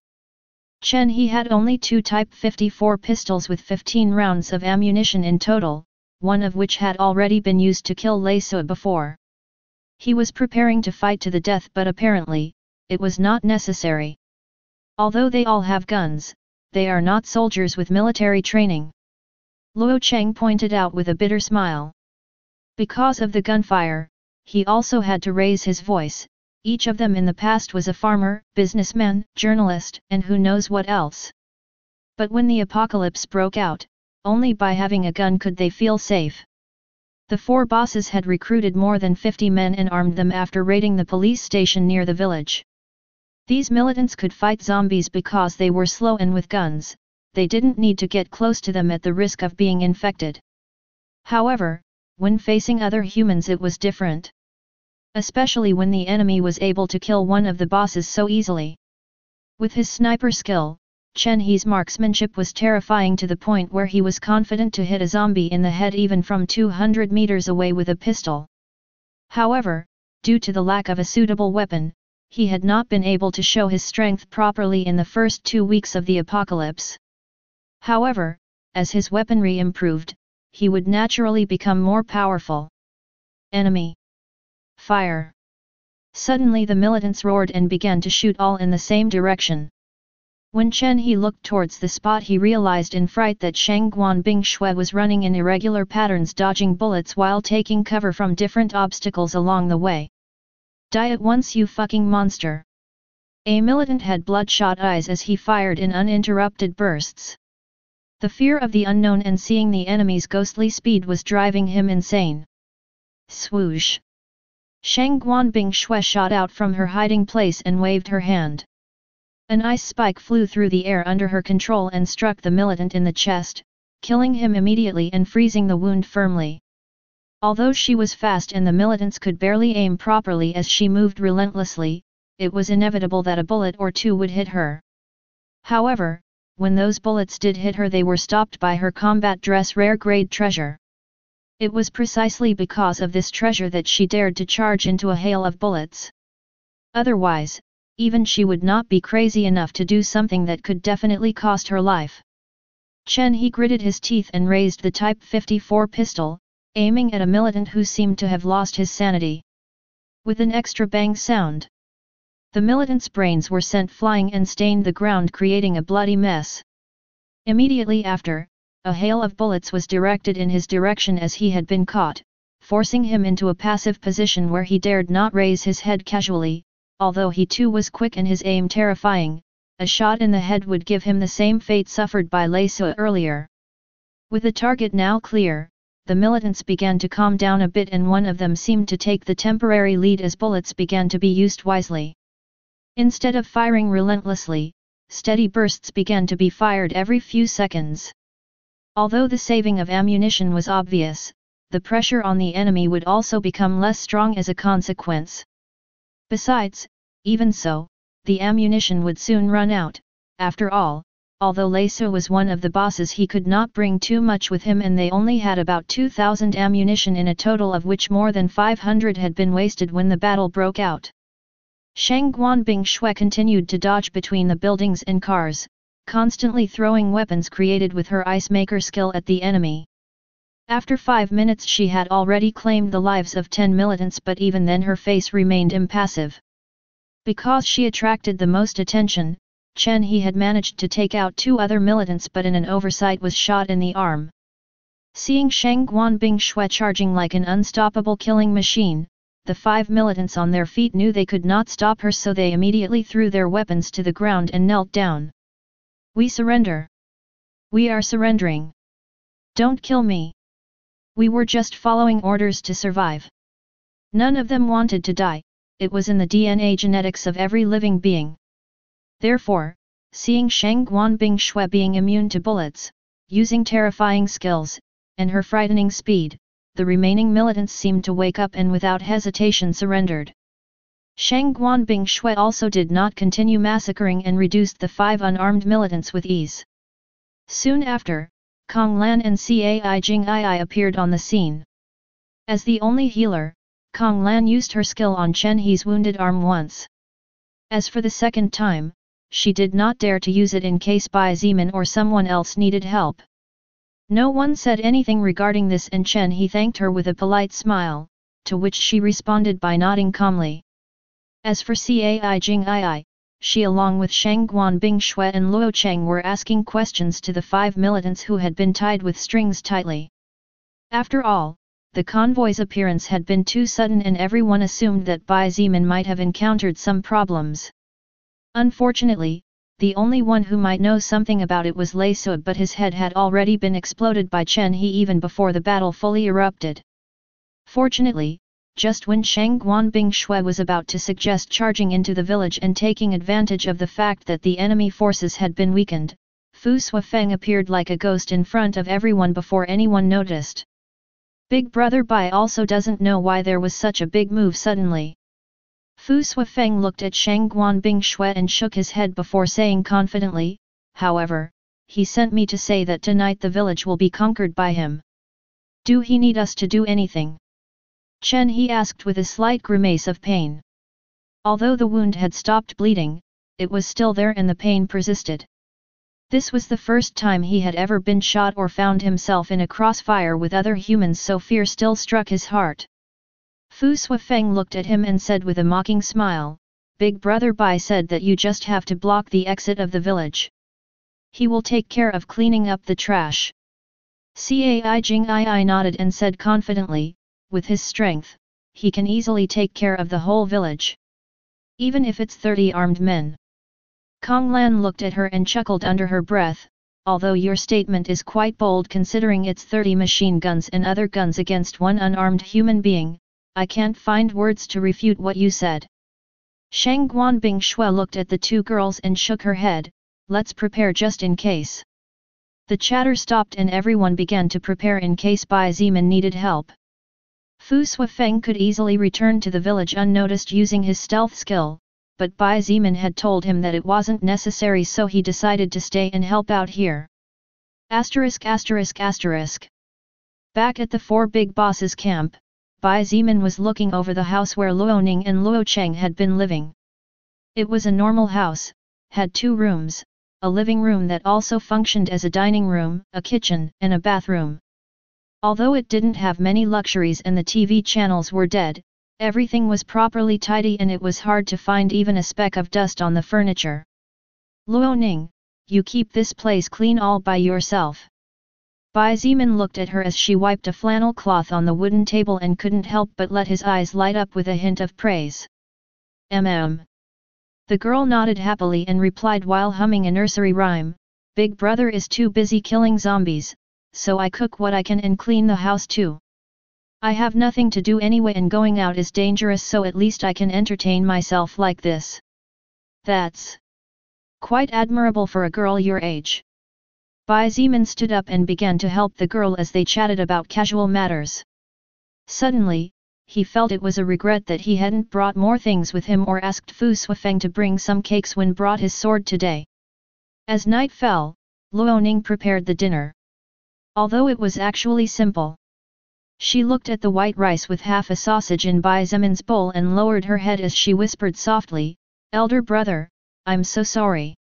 Currently, our family only has this." Actually, a meal with some meat was very luxurious, and the sausage that Luoning had cooked was a rarity that Luo Cheng had obtained only because he discovered a storage cellar with provisions in the past and the four bosses generously rewarded him. That sausage was the best she could make at present, and usually she only ate rice with some bread. Bai Zimin looked at the food on the table and his eyes had a complicated glint in them. For the past 2 weeks, he had eaten like a king. Meat, fish, vegetables, legumes. Basically, he had everything he would like to have. However, it was only when he saw the bowl in front of him that he really realized how lucky he was. "Don't worry, little girl." He smiled softly, and as he put the white rice in his mouth, he replied, "My family didn't have much money before either, so eating rice or noodles alone was an occasional occurrence." He wasn't lying. He really wasn't picky about food. It was just that sometimes one needed a small reminder in the present so as not to forget the past. Seeing him eat without any displeasure or discomfort, the girl sighed and giggled happily before she began to eat joyfully. The current Bai Zimin had already showered and Luoning had given him some of Luo Cheng's clothes, so he did not feel uncomfortable. Under such an atmosphere, the two ate while occasionally saying a few words. As for Zhongde, he had another mission currently, so he was not present. Unfortunately, all good things had to come to an end. Even more so in this new apocalyptic world. Blood will, 1.2%/50%. Bai Zimin lowered his chopsticks softly and looked out the window. However, all he saw was darkness. Just in time. "I really need to release some frustration," he muttered under his breath. Luoning looked at him and tilted her head in confusion. "Did you say something?" He stood up and under the girl's confused eyes, he whispered, "Sleep for now, little Luoning. When you wake up, I'll let you eat as much as you want until you go with a happy smile to bed." Before the little girl could respond, Bai Zimin pressed a specific point on her neck and she closed her eyes, falling unconscious seconds later. His special forces soldier skill was truly incredible, as it had a lot of knowledge about different martial arts and about the human body. Therefore, it was easy for him to put a person to sleep without hurting her in any way. Not even 2 seconds later, a dozen machine guns started firing from the outside to the inside. The wooden door was shattered, the windows destroyed, and everything inside the house was riddled with bullets.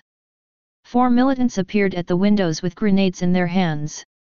After removing the safety catch, they threw them inside without any hesitation. Bang! Bang! Bang! Bang! The grenades exploded like thunder in the middle of the night and the small house collapsed completely after losing the support of several steel beams. Just as the militants stopped firing at the sight of the destruction, a shadow shot out like a whirlwind from within the cloud of dust and the pile of rubble.